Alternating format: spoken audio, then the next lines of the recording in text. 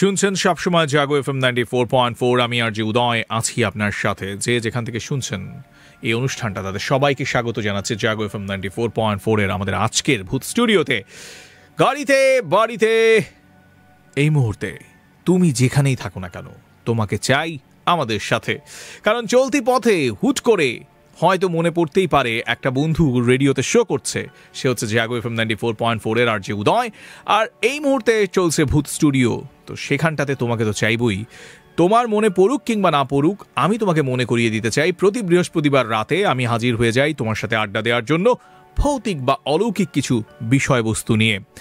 এমন বিষয় যেগুলো আসলে তুমি বিলিভ করো, আবার করো না, কনফিউশনে থাকো, আবার থাকো না, মাঝে মধ্যে হেসেও দাও, আবার মাঝে মধ্যে ভাবো সবাই কি মিথ্যে বলছে, তার মানে কিছু হলেও ঘটছে। এমন ঘটনাগুলো উঠে আসে আমাদের এই ভূত স্টুডিও নামক অনুষ্ঠানটাতে, যেখানে আমরা চেষ্টা করি প্রত্যেক সপ্তাহে নতুন নতুন লিসনারদেরকে ইনভাইট করবার জন্য, যারা তাদের জীবনের ভৌতিক এক্সপিরিয়েন্সগুলো শেয়ার করে থাকেন।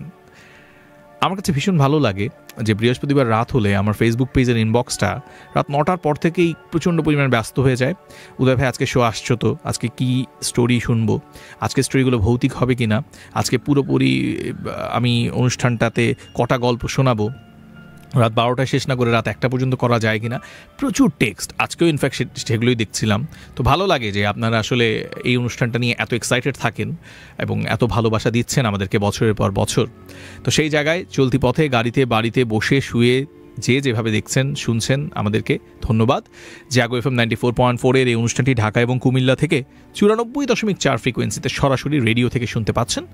এছাড়া আপনারা রেডিওর বাহিরে ফেসবুকে অনুষ্ঠানটা দেখতে পাচ্ছেন www.facebook.com/jago.fm। এটি আমাদের ভেরিফাইড পেজ। এখানটাতে একই সঙ্গে www.facebook.com/rjuday, এটা আমার ব্যক্তিগত ভেরিফাইড পেজ। এখান থেকে যে যেখান থেকে দেখছেন লাইভটা শেয়ার করবেন এবং লাইভের নিচে কমেন্ট করবেন, এইটুকু আমার একটা অনুরোধ। কারণ শোতে যদি আপনি আছেন এটা আমি না বুঝতে পারি, তাহলে এই রাত বিরতে আমি উপস্থাপনা করে আমার বন্ধুরা কষ্ট করে এখানে এসে গল্প বলে খুব একটা আনন্দ পাই না।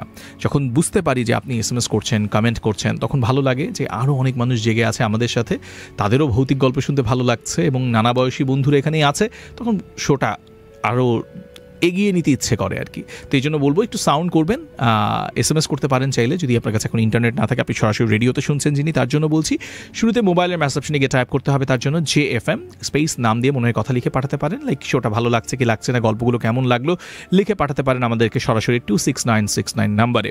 আর এবার যেটা বলবো সেটা হচ্ছে মোস্ট ইম্পর্টেন্ট বিষয়, সেটা হলো আগামী পর্বে যদি আপনি রেডিওতে এসে আপনার জীবনের ভৌতিক এক্সপিরিয়েন্সগুলো বলতে চান, যেমন আজকে কিন্তু বেশ কয়েকজন বন্ধুকে আমরা ইনভাইট করেছি যারা গেল সপ্তাহে রেজিস্ট্রেশন করেছিল এবং তাদেরকে আমরা ইনভাইট করেছি আজকে গল্প বলবার জন্য। তারা বসছেন অলরেডি, একের পর এক স্টুডিওতে আসবেন এবং গল্পগুলো বলবেন আপনাদের সামনে।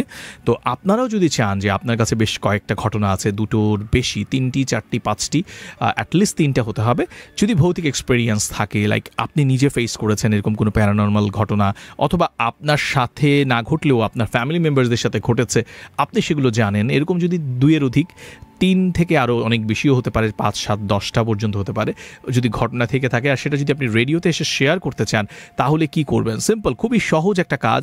আপনার নিজের মোবাইলের মেসেজ অপশনে চলে যাবেন এবং সেখানে গিয়ে টাইপ করে ফেলবেন শুরুতে RBS, B for ball, RBS একসাথে লিখবেন, স্পেস দিয়ে আপনার নাম লিখবেন, স্পেস দিয়ে আপনার লোকেশন টাইপ করবেন, স্পেস দিয়ে আপনার প্রফেশন টাইপ করবেন, তারপর সেই টেক্সটটা আমাদেরকে পাঠিয়ে দিবেন। আমাদের নাম্বারটা হচ্ছে 26969। আমি আবারও বলছি, যারা রেডিওতে এসে আগামী পর্বে নিজের জীবনের ভৌতিক এক্সপিরিয়েন্স বলতে চান, গল্পের সংখ্যা হতে হবে 2-এর অধিক, 3টি, 4টি, 5টি, যে কোনো সংখ্যা হতে পারে।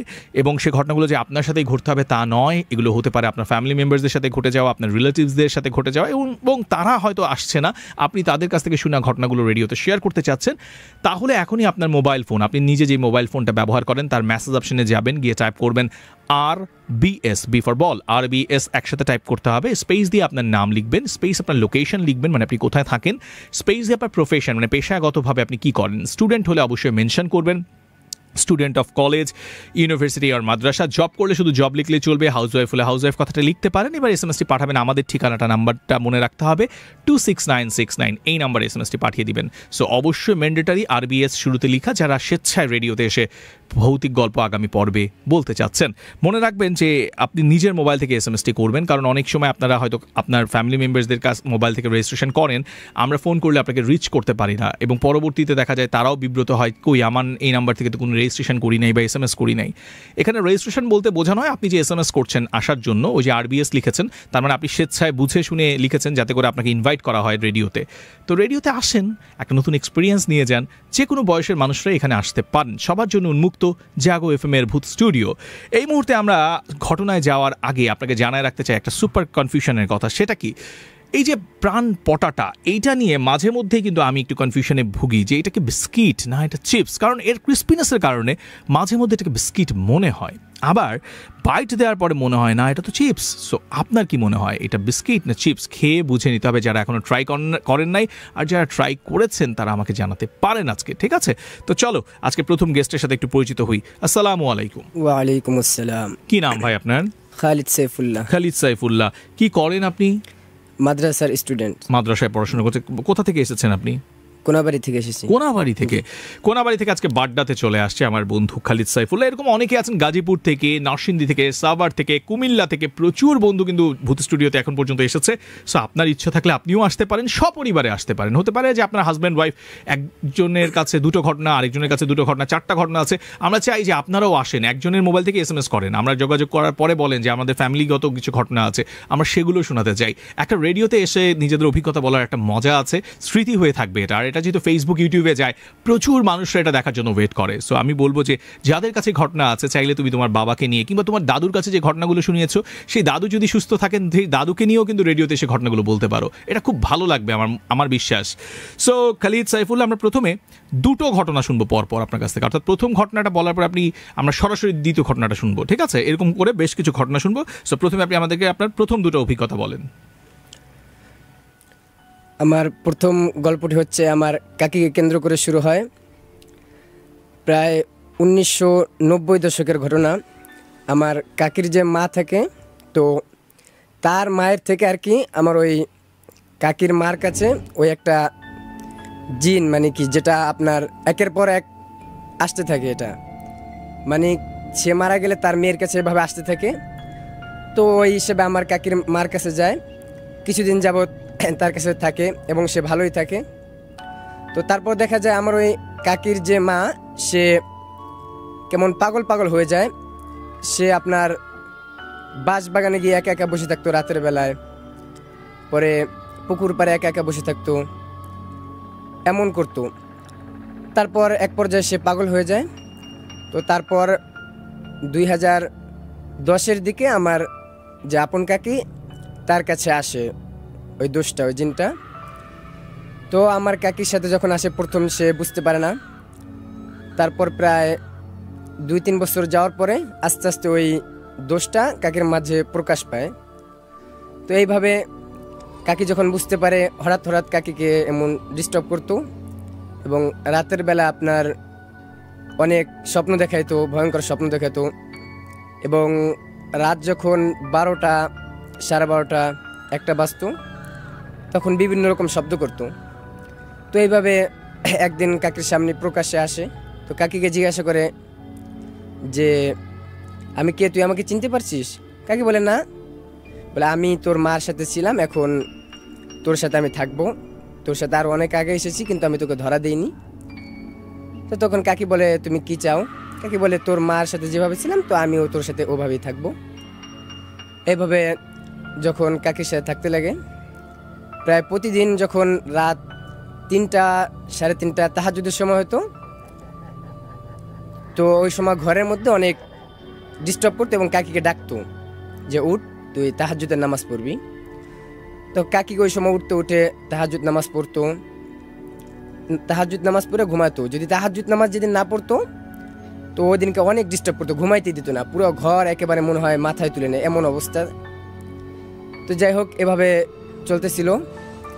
তারপর আর ওই যে জিনিসটা, ওই জিনটা, ওটাকে আপনার ভাত দিতে হতো।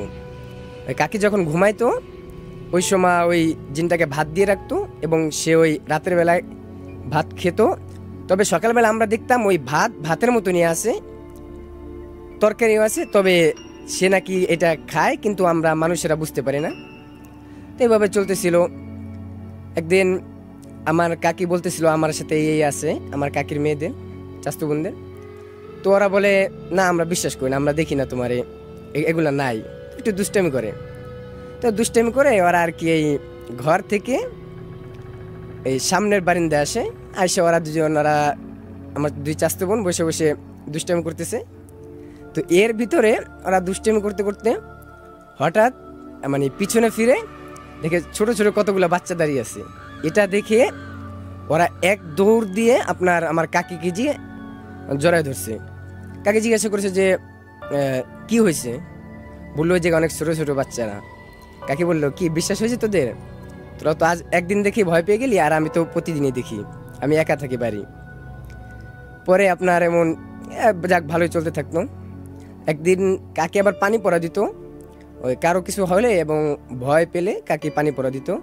তো একদিন এমন একজন ভয় পায়, পরে কাকির কাছে আসে পানি পড়া নিতে, এবং যখন পানি পড়া নিতে আসে তখন ওই জিনটা বলে তুই এই লোককে পানি পড়া দিবি না, কারণ এই লোকটা সৎ না, এটাকে পানি পড়া দিতে পারবি না। তারপরও কাকি যখন পানি পড়া দেওয়ার জন্য ঘর থেকে বের হইতে যায়, তারপর ওটা আর কি বাধা দেয়। দেখা যায় পুরো ঘরের চারি সাইডে ছোট ছোট বাচ্চারা, শুধু কাকি দেখতে পায় আর কেউ দেখতে পায় না। তারপর কাকি ওই পানি পড়া দেয় না। তো এভাবে ভালোই চলতেছিল, এবং মাঝে মাঝে আমরা দেখতাম কি কাকি আমাদের বলতো এই দেখ এখন আমার হায়দার আইছে, মানে ওই যে জিনটা ছিল তাকে হায়দার নামে নামকরণ করছিল। তারপর আমরা দেখতাম কাকি যখন বলতো যে এই দেখ আমার হায়দার আসছে, তখন দেখতাম শীত নাই গরম নাই, যে কোনো সিজনে কাকির শরীর পুরা ঘাম, মানে খুব ঘামিয়ে যেত। তো এমন করতে করতে প্রায় কাকির 13 বছর যায়, এবং এই 2023 সালের 13ই আগস্ট আমরা পরিবারের একটা মামলা খাই, আমার পরিবারের সবাই এবং চাচা। তো আমরা 13ই আগস্ট 2023 আমরা মাদারীপুর মামলায় হাজিরা দিতে যাই। তো হাজিরা দিয়ে আমরা প্রায় মাগরিবের সময় আসি। তারপর আপনার ওই কাকার একটু জ্বর থাকে, হালকা জ্বর ছিল রাতে আর কি, ওই জ্বরটা একটু বাড়ে, এবং কাকির সাথে আর কাকার সাথে হালকা একটু ঝগড়া ছিল, তেমন না। তো রাতে যখন জ্বর বাড়ে, এবং ওই দিনকেই আমার চাস্তু বোন, বড় যে 3জন চাস্তু বোন, বড় 2জনে বিয়ে হয়েছে এবং ছোটটার বিয়ে হয় নাই। এখন আমার ছোট চাস্তু বোন ছিল আবার আমার মেজো চাস্তু বোনের বাসায়। এখন ওই দিনকে কাকি ওই মেজো চাস্তু বোনের ফোন দিয়ে বলছে ওই মাহমুদাকে পাঠাই দে, আমি আর এখানে থাকবো না, আমি চলে যাব, এমন একটা কথা বলছে। তো মেজো চাস্তু বোন ওই 13ই আগস্ট এসে পড়ছে। এখন রাতে যখন চাচার অনেক জ্বর উঠছে, তখন ওই আমার চাস্তু বোন সে মাথায় পানি ঢালতেছে। তো যখন প্রায় 12টা 1টা নাগাদ পানি ঢালছে, তারপর কাকি বলে তুই যা ঘুমা, আমি তার জ্বরটা সেরে দিয়ে যাই, জ্বরটা সেরে দিয়ে ভালো বানাই যায়, মানে এমন একটা কথা বলছে। তারপর কাকি যায়, কাকাও কিছু বলে না, সারা রাত পানি ঢালে এবং তাহাজ্জুদ পরে সকালবেলা চাচার জ্বর কিছুটা কমে যায়, এবং আমি চোখের ডাক্তার দেখানোর জন্য আমাদের টেকেরহাট চক্ষু হসপিটালে যাব। আমি সকালবেলা 8টা নাগাদ আমার কাকির বাড়িতে আসি, এসে দেখি কাকি রান্নাঘরে রান্না করছে। আমি বললাম কাকি আমি তো টেকেরহাট যাব, তো আপনার কোনো কিছু লাগবে কি না? কাকি বললো যে না আমার তো তেমন কিছু লাগবে না, তো তুমি যাও, ভালো মতো যেতে হয়েছে না। আমিও গেলাম। যাওয়ার পরে আমি ওই দিনকে খুব তাড়াতাড়ি সিরিয়াল পেয়ে যাই, এবং চোখের ডাক্তার দেখাইয়া যখন আমি আসি, এসে যখন আমাদের অটো স্ট্যান্ডে নামি, তখন আমি একটু অটো স্ট্যান্ড থেকে আমাদের বাড়ির ডিস্টেন্সটা হচ্ছে আপনার 15 মিনিটের। যখন আমি একটু সামনে এগোই, দেখি রাস্তা দিয়ে একটা ভ্যান আসছে, ভ্যানের সামনে আমার চাচা, আরেক সাইডে প্রতিবেশী এক কাকা, এবং পিছনে এক দাদি, আর মাঝখানে কেউ একজন কাঁথা দিয়ে ঢাকা, কেউ একজন শুয়ে রয়েছে। তো আমি এটি থেকে মনে করলাম যে যেহেতু আমার চাচার সাথে অনেক চাচির ঝগড়া ছিল, তো হয়তো চাচা আর চাচির হয়তো মায়ের দিছে, যার কারণে আপনার হসপিটাল নিয়ে যাচ্ছি। এই ভেবে আমি আম্মুকে ফোন দিলাম। আম্মুকে ফোন দিয়ে ওপাশ থেকে আম্মু ফোনটা ধরে যা বললো যে তোর চাচি তো ফাঁসি নিচ্ছে। তারপর আমি তাড়াতাড়ি দৌড়ে বাড়ি আসি। বাড়ি এসে আমাদের বাসায় আপনার ওষুধগুলো রেখে আমি সোজা চাচির বাসায় যাই, এবং আমার চাচার 3 মেয়ে 1 ছেলে, ছেলে থাকে ইতালি, আর মেয়ে 2টো শ্বশুর বাড়ি, আর ওই ছোটো যে চাচতো বোন সে দেখে বাড়ি এসে খুব কান্না করছে। তো তো এখন ছেলেদের ভিতরে আমি একা, চাচাও নাই, চাচা লাশ নিয়ে গেছে, যেহেতু ফাঁসির লাশ হসপিটালে নিয়ে গেছে এবং চাচা সেখান থেকে চলে গেছে, মানে লাশ নিয়ে হসপিটালে ঢুকে নাই পুলিশ থাকার কারণে। এবং আমি বাড়ি আসলাম, আসার পর দেখি চাচা বোন কান্না করতেছে এবং যে রুমে ফাঁসি নিয়েছে ওই রুমটা আটকে দিয়ে আমি গেলাম যে যারা গ্রামের যে মেম্বার আছে, মেম্বার, চেয়ারম্যান, তারপর আপনার চৌকিদার, সবাইকে এক করলাম। এক করে বললাম যে এমন এমন বিষয়, তো আমাদের তো থানায় যেতে হবে, না হলে লাশটা নিয়ে অনেক ঝামেলা করবে, মামলা হবে। তো এইভাবে সবাইকে আমি গোছানোর পরে আমি গেলাম। আমি আগে গেলাম হসপিটালে, রাজর হসপিটালে গিয়ে দেখি 4-5 জন পুলিশ দাঁড়ানো এবং একটা লাশ হসপিটালের বারিন্দায় বেডে কাঁথা দিয়ে ঢাকা। আমি বুঝতে পারলাম এটা আমার কাকির লাশ। তো আমি কোনো সারা শব্দ দিলাম না, যেটা আমার চাচি, পরিচয় না দিয়ে আমি পাশে আসলাম, যেহেতু ওখানে পুলিশ ছিল এবং আর কোনো লোক ছিল না। তো আমি পরিচয় না দিয়ে পাশে আসি। পরে যখন মেম্বার, চেয়ারম্যান সবাই আসে, সবাই মিলে যায়। তারপর লাশটাকে শনাক্ত করে যে কেন মরছে, কীভাবে, তারপর পোস্টমর্টম প্যাকেজিং হয়ে গেল। তারপর লাশটা থানায় নিয়ে যায়, আমি বাড়ি চলে আসি। বাড়ি এসে আপনার সব কিছু ঠিকঠাক করতে থাকি, যেহেতু আমি একাই ছিলাম ছেলের মধ্যে, আর আমাদের ভাইরাও সব ঢাকা ছিল। তারপর এমন দিনের বেলা গেল, রাতের বেলা 8টা নাগাদ ওই থানা থেকে লোক আসলো এই আমার ছোটো চাচতো বোনের জবানবন্দি নেওয়ার জন্য। সে খুব ভালো জবানবন্দি দিল। তো তারপর পুলিশ চলে যাওয়ার পরে আমি ওই রুমটাতে গেলাম, মানে যেখানে ফাঁসি নিয়েছিল আপনার, আমি ওই রুমের মধ্যে গেলাম। এখন দেখি ওড়নাটা ঝুলছে, কেমন আপনার ঘরটা পুরো মানে ভার হয়ে আছে, কেমন জানি আমার মনে হচ্ছে এই আশপাশে চাচি আসে, ডাকছে, মানে কেমন একটা ভয়ঙ্কর একটা সিন ছিল সেটা। এই ঘরের টিনের ঘরে যে আড়া থাকে, ওই আড়ার মধ্যে আর কি কাকি ফাঁসিটা দিছিল। তো তারপর আমি ওই ঘর থেকে বাইরে আসি, এসে চাচারে বুঝাই। এবার সবাই কান্নাকাটি করতে থাকে। প্রায় রাত 11টা বাজে, তখন আর কি যখন লোক চলে যায় সবাই, তো চাচতো বোনরা, আমার ফুফুরা আসে, ফুফুরা সবাই ঘরে থাকে। কিন্তু ওই দিনকে কেউ ঘর থেকে বের হতে সাহস পায় না 11টার পরে। এবং কেউ যদি ঘর থেকে বের হতো আমাকে বলতো, ভাই আমাকে নিয়ে যাও, আমি এদিকে যাবো, এই রান্নাঘর দেখবো। তা আমি সবাইকে নিয়ে যেতাম। এবং চাচা ইশারের নামাজ পড়ার জন্য অজু করতে যাবে, তাও সে একা যেতে পারতেছে না।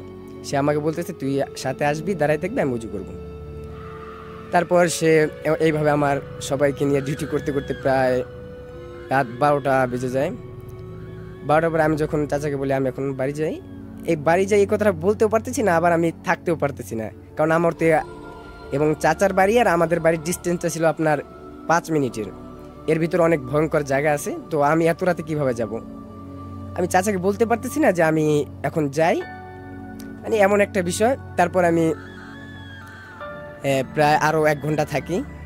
তারপর যখন বাইরে কেউ ছিল না, আমি 1:30টা নাগাদ আমি বলি, চাচা আমি এখন যাই। বলে, তাহলে যা তুই। এবং চাচা ওই সময় আমাকে একবারও জিজ্ঞাসা করলো না, তুই এখন কিভাবে যাবি এতটা পথ, এতটা মানে এই 5 মিনিটের যে পথটা খুব ভয়ঙ্কর একটা পথ, তো কীভাবে যাবি? চাচা আমার কিছু না বলেই, মানে জিজ্ঞাসা না করেই আমাকে দরজা থেকে বের হলাম এবং চাচা দরজা আটকে দিল। আমার কেমন জানি একটু লাগলো যে অন্তত একবার জিজ্ঞাতে পারতো যে কিভাবে যাবি, কি আগে দেবো। তো তেমন কিছু জিজ্ঞালো না। অন্ধকার রাত ছিল। তো আমি চাচার বাড়ি থেকে বের হই। বাইরে কেউ ছিল না, সবাই ঘরের মধ্যে ছিল। চাচার বাড়ির শেষ সীমানে একটা তাল গাছ পার হয়ে, তারপর আপনার কবর আছে দাদা দাদির, ওইটা পার হয়ে রাস্তা দূরে হাঁটতেছিলাম। তারপর আমাদের বাড়ির মাঝামাঝি, মানে চাচার বাড়ি এবং আমাদের বাড়ির মাঝামাঝি স্থানে একটা জায়গা এমন আছে যেখানে শেওড়া গাছ আছে আপনার, তারপর তাল গাছ এবং কয়েকটা কবর আছে। তা আমি ওই জায়গায় যখন আসি, কেমন যেন পিছন থেকে কালো কতগুলা কুকুর ঘেউ ঘেউ করছিল। তারপর আমার খুব ভয় লাগে। এক তো ফাঁসির লাশ দেখে আসছি, তারপর ফাঁসি দিছে কোথায় দেখে আসছি। এখন আমি কিছু বলতেও পারতেছিলাম না, না কিছু করতেও পারতেছিলাম না। আমি শুধু মনে মনে দোয়া পড়তেছিলাম। এবং এক পর্যায়ে দেখি আমার পিছন থেকে এই সাইফুল বলে ডাক দেয়। তা আমি তখন কাকির কণ্ঠে, তখন আমি খুব ভয় পাই। আমি বুঝতে পারি কাকি তো মারা গেছে, তাহলে অন্য কিছু অবশ্যই হবে। তারপর আমি পিছনে না থাকি, সোজা হাঁটতে থাকি। তো আমার এমন অবস্থা ছিল যে আমি ঘেমে গেছি একেবারে, তবে কিছু বলতে পারতেছি না। তো তো তারপর আমি করি কি, ফোন নিয়ে আম্মুকে ফোন দিই, তাহলে একটু হয়তো সাহস পাবো। নাহলে আম্মুকে ফোন ধরে আমি বলি, আম্মু আমি এই যে আসতেছি। আম্মু আবার বুঝতে পারে যে হয়তো ভয় পাইতেছে, কারণ আমার কণ্ঠটা ভয়ানক ছিল, মানে একটু ভয় পাচ্ছিলাম এমন বোঝা যাচ্ছিল। তো তারপর আম্মু বলে, এই তো আমি বের হয়েছি, আগাচ্ছি, তুই আস। তারপর এইভাবে বাড়ি পৌঁছলাম, বাড়ি পৌঁছে ঘুমাই। তারপর পরের দিন সকালে কাকির বাঁশ কাটা হয়, কবর খোঁচা হয় এবং 10টার সময় পোস্টমর্টম করা হয়। লাশ আসে আপনার 11:30টার দিকে লাশ এসে পড়ে। যখন আমরা লাশটা নামাইতে যাচ্ছিলাম, যখন লাশের যে সাইডে ধরছিলাম, দেখি আপনার লাল রক্ত এবং গুড়ি গুড়ি হাড় কেমন যেন ওই প্যাকেজের উপরে রয়েছে। আমরা খুব ভয় পাই যে 4 জন ধরি। তারপরে নিয়ে শোয়ানো হলো খাটে। তারপর অনেক মহিলারা গোসল দিল এবং অনেক রক্ত বেরোলো, যত পানি দিতেছে তত রক্ত বের হচ্ছে, এমন এক পরিস্থিতি।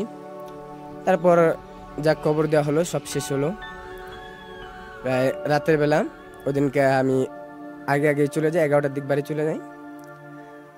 এখন তারপরের রাতে হয় কি, 16ই আগস্ট রাত্রেবেলা ওই চাস্তু বোনেরা যখন উঠতো রাতের বেলা, ওদের প্রয়োজন পড়লে ওয়াশরুমে যাওয়ার, ওই ফুফুকে ডাক দিত এবং ফুফু সবাইকে নিয়ে যেত এক এক করে।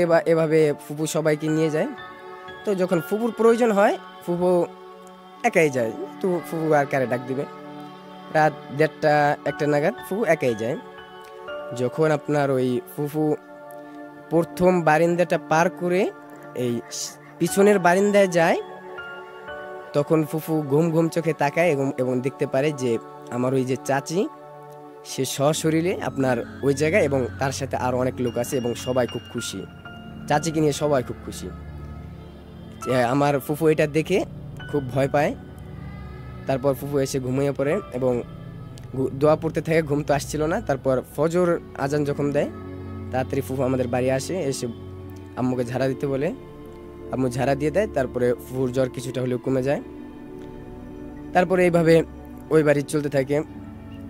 তারপর প্রায় 13-14 দিন পরে চাস্তু বোনেরা সবাই জায়গা এবং আমার ফুফুরাও জায়গা। এখন বাড়িতে থাকার মতো কেউ নাই, চাচা একা থাকতে পারবে না, চাচা এসে পড়ে ঢাকায়। তারপর এখন ঘর তো পাহারা দিতে হবে, এই জন্য আমার এক দাদা আছে মুরব্বি করে, তাকে বলা হয় যে তুমি এই ঘর পাহারা দিতে পারবা? সে বলে অবশ্যই আমি এই ঘর পাহারা দিতে পারবো, আমি একাই পাহারা দেবো, সমস্যা নেই, তুই কোনো চিন্তা করিস না। তো এইভাবে সে পাহারা দিতে থাকে, প্রায় 5 দিন 6 দিন এইভাবে পাহারা দেয়, কোনো সমস্যা হয় না। তবে একদিন আমি সকালবেলা পাট উঠানোর জন্য আমি সকাল ভোরে উঠছি, উঠে পুকুরে নামবো, এমন টাইমে দেখি ফজরে আজান পড়ে গেছে। তারপরে কেউ একজন মুরব্বী, একজন লোক আসছে এবং কি যেন বিড়বিড় করে বলছে। তারপরে আমি বললাম যে দেখি তো সামনে গিয়ে যে কে আসলে।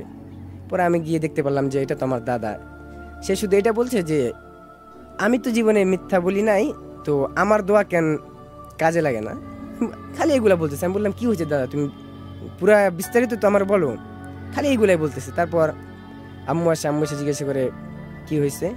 তারপর দাদা বলল, এই দাদার বর্ণনা অনুযায়ী বললো যে আমি প্রতিদিনকার মতনই 9টার সময় আসি, এসে বাড়িতে ঢুকি, ওই ফাঁসি কাকির কবর পার হয়ে তারপর বাড়ি যায়।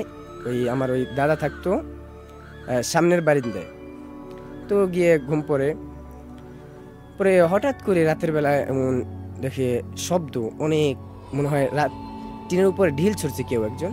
তো এমন শব্দ দেখে ওই চাচা মনে মনে ভাবে কি হয়তো আমরা পড়তেছে চালের উপর। পরে আবার সে নিজে নিজে ভাবে যে আমরা গাছ তো অনেক দূরে, তাহলে কি পড়ে, এটা ভেবে সে খুব ভয় পায়। এবং ওই সময় ঘড়ির টাইম দেখে কি আপনার 12:30 বাজে।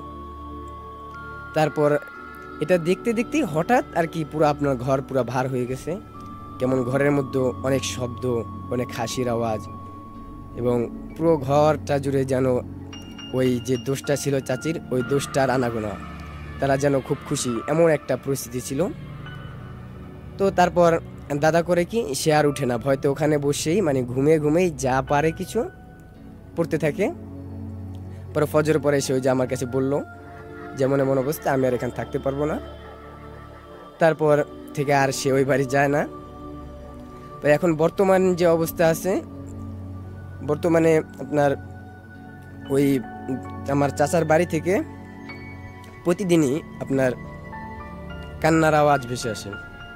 রাত যত গভীর হয়, চাচি যেখানে ফাঁসি নিয়েছিল ওখান থেকে মৃদু মৃদু কান্নার আওয়াজ ভাসতে ভাসতে একবারে শেষ পর্যায়ে অনেক জোরে কান্না করে, এমন বোঝা যায় পাশে যে যারা থাকে তারা শুনতে পায়। এবং একদিন ওই পাশের বাড়ি ডিপকল্পতে, যেমন গ্রামে যখন ডিপকল্পতা হয় প্রায় 20 থেকে 22 জন লোক লাগে, তাদের দুটা শিফটে থাকে, রাতে একদল কাজ করে, দিনে একদল। তো রাতে যারা কাজ করে তারা দিনে ঘুমায়, দিনে যারা কাজ করে রাতে ঘুমায়। তো যারা দিনে কাজ করছে তারা রাতের বেলায় ঘুমানোর জন্য ওই আমার চাচাদের বাড়ি থাকার জন্য ওই যাদের বাড়ি আসে তারা বলে যে ওই বাড়িতে থাকো তোমরা। তারা জানতো না যে এই বাড়িতে আসলে লোক ফাঁসি নিছে। তারা আসে, প্রথম দিনকে ঘুমায়। তারপর প্রথম দিন অনেক কিছু তারা বুঝতে পারে, এই ঘরে হয়তো কিছু হয়েছে। সকালে ঘুম থেকে উঠে জিজ্ঞাসা করে যে আপনারা এই ঘরের ঘটনাটাকে আমাদের বলতে পারেন? পরে তারা বলে যে এই ঘরে তো এমন ফাঁসি নিচ্ছিল। তারা বলে আমরা তো এই ঘরে আর থাকতে পারবো না। তারপরের দিন তাদের ওই ঘরেই থাকতে হয়, তবে তারা কেউ ঘুমায় না, সবাই জাগনা থাকে এবং ওই পিসের বারান্দাতে কেউ যায়ই না এবং সামনে থাকে। তারপরে ওই পিসের বারান্দা থেকে অনেক কিছুর আওয়াজ ভেসে আসে।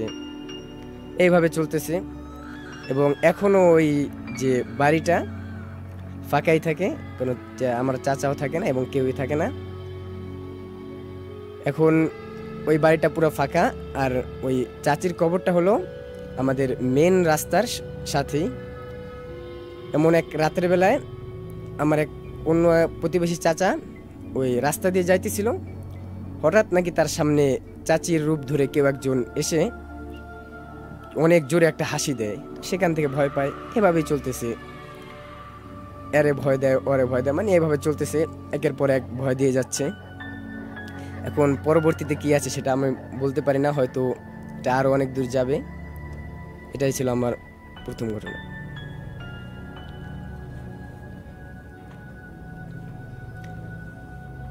আমার দ্বিতীয় স্টোরিটা হচ্ছে আমাদের ফ্রেন্ড সার্কেলদের নিয়ে।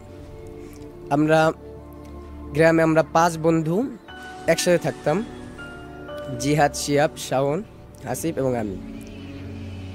তো আমরা যখন রোজার দিনে তারাবি পড়তে যাইতাম, একসাথে যেতাম আমরা। এখন 12-13 রোজা নাগাদ এই বছর আমরা তারাবি পড়তে যাব, এই জন্য আমি বাড়ি থেকে বের হইয়া জিহাদকে ফোন দিই। জিহাদ বলে হ্যাঁ আমিও বের হয়েছি, তুই আস। তারপর আমরা রাস্তায় আসি, শিয়াব আসে, আমরা 3 জন একসাথে যাই এবং আর যে 2টা ফ্রেন্ড আছে ওরা আসে না, ওরা বলে আমরা আজকে যাবো না, পরে কোনো একদিন যাব। তারপর আমরা 3 জন যাই, মসজিদে যাই এবং মসজিদে যখন আমরা ঢুকি এবং তারপর ওরা বলে কি আজকে নামাজ পড়বো না, তুই নামাজ পড়, তুই শুধু ফরজ নামাজ পড়ে চলে আস, আমরা আজকে আর নামাজ পড়বো না, ভালো লাগতেছে না, আজকে আমরা চল নদীর পাড়ে আড্ডা দিব। তো এই বলে ওরা 2 জন দোকানের সামনে বসে, মসজিদের সামনে একটি দোকান আছে, ওই দোকানের সামনে বসে আমি গিয়ে ফরজ নামাজ পড়ে, বিতরের নামাজ পড়ে আমি আসি। তারপর আমরা 3 জন ওই নদীর পাড়ে যাওয়ার উদ্দেশ্যে রওনা দিলাম। জিহাদ এবং শিয়াব ওরা স্মোক করতো, এই জন্য দোকান থেকে সিগারেট নিয়ে নেয় 2 জনে 2টা এবং আরও অনেক চানাচুর এসব অনেক কিছু নিয়ে আমরা যাই। গিয়ে আমরা নদীর পাড়ে ওই যে বেঞ্চটা আমরা আড্ডা দিতাম ওই বেঞ্চে বসি। তো আমরা যখন যাই তখন ওই নদীর পাড়ে আবার একটা কাঠা দেওয়া ছিল, যেটাকে বলা হয় ডাল দিয়ে নদীর মধ্যে দেয় যাতে মাছ আসে এবং ওই মাছটা ঘেরাও দিয়ে ধরে, ওটাকে আমাদের গ্রাম্য ভাষায় কাঠা বলে। তো ওই কাঠা দেওয়া ছিল এবং ওই দিনকার বিকেলবেলা ওই কাঠা থেকে মাছ ধরে নিয়েছে। তো আমরা যখন ওই বেঞ্চে বসি কেমন যেন মাছের গন্ধ শুনতে পেয়েছি, কেমন যেন একটি পচা পচা গন্ধ। তো ওরা বললো, আমরা ফ্রেন্ড সার্কেলরা মামা মামা বলে ডাকতাম, তো ওরা বললো মামা এটা কিসের গন্ধ? আমি বললাম যে এটা ওই আজকে মাছ ধরছে, হয়তো ওই মাছের পচা গন্ধ। তো ওরা বললো হ্যাঁ তাই হবে। এই বলে ওরা বেঞ্চে বেঞ্চে বসে আমি চানাচুর খাচ্ছি এবং ওরা সিগারেট দুটো ধরায়, দুজনে খাইতে থাকে। তো ওরা যখন সিগারেট ধরায় তার কিছুক্ষণ পরে আমি দূরে খেয়াল করি যে কিছু একটা আপনার কেমন যেন একটা আফসার মতো চলে গেল। তখন আমি বুঝতে পারি হয়তো এখানে কোনো একটা কিছু হচ্ছে আমাদের সাথে। তারপর ওদের সাথে আমি এটা ধরা দিই না যে আমি কিছু দেখছি কিনা।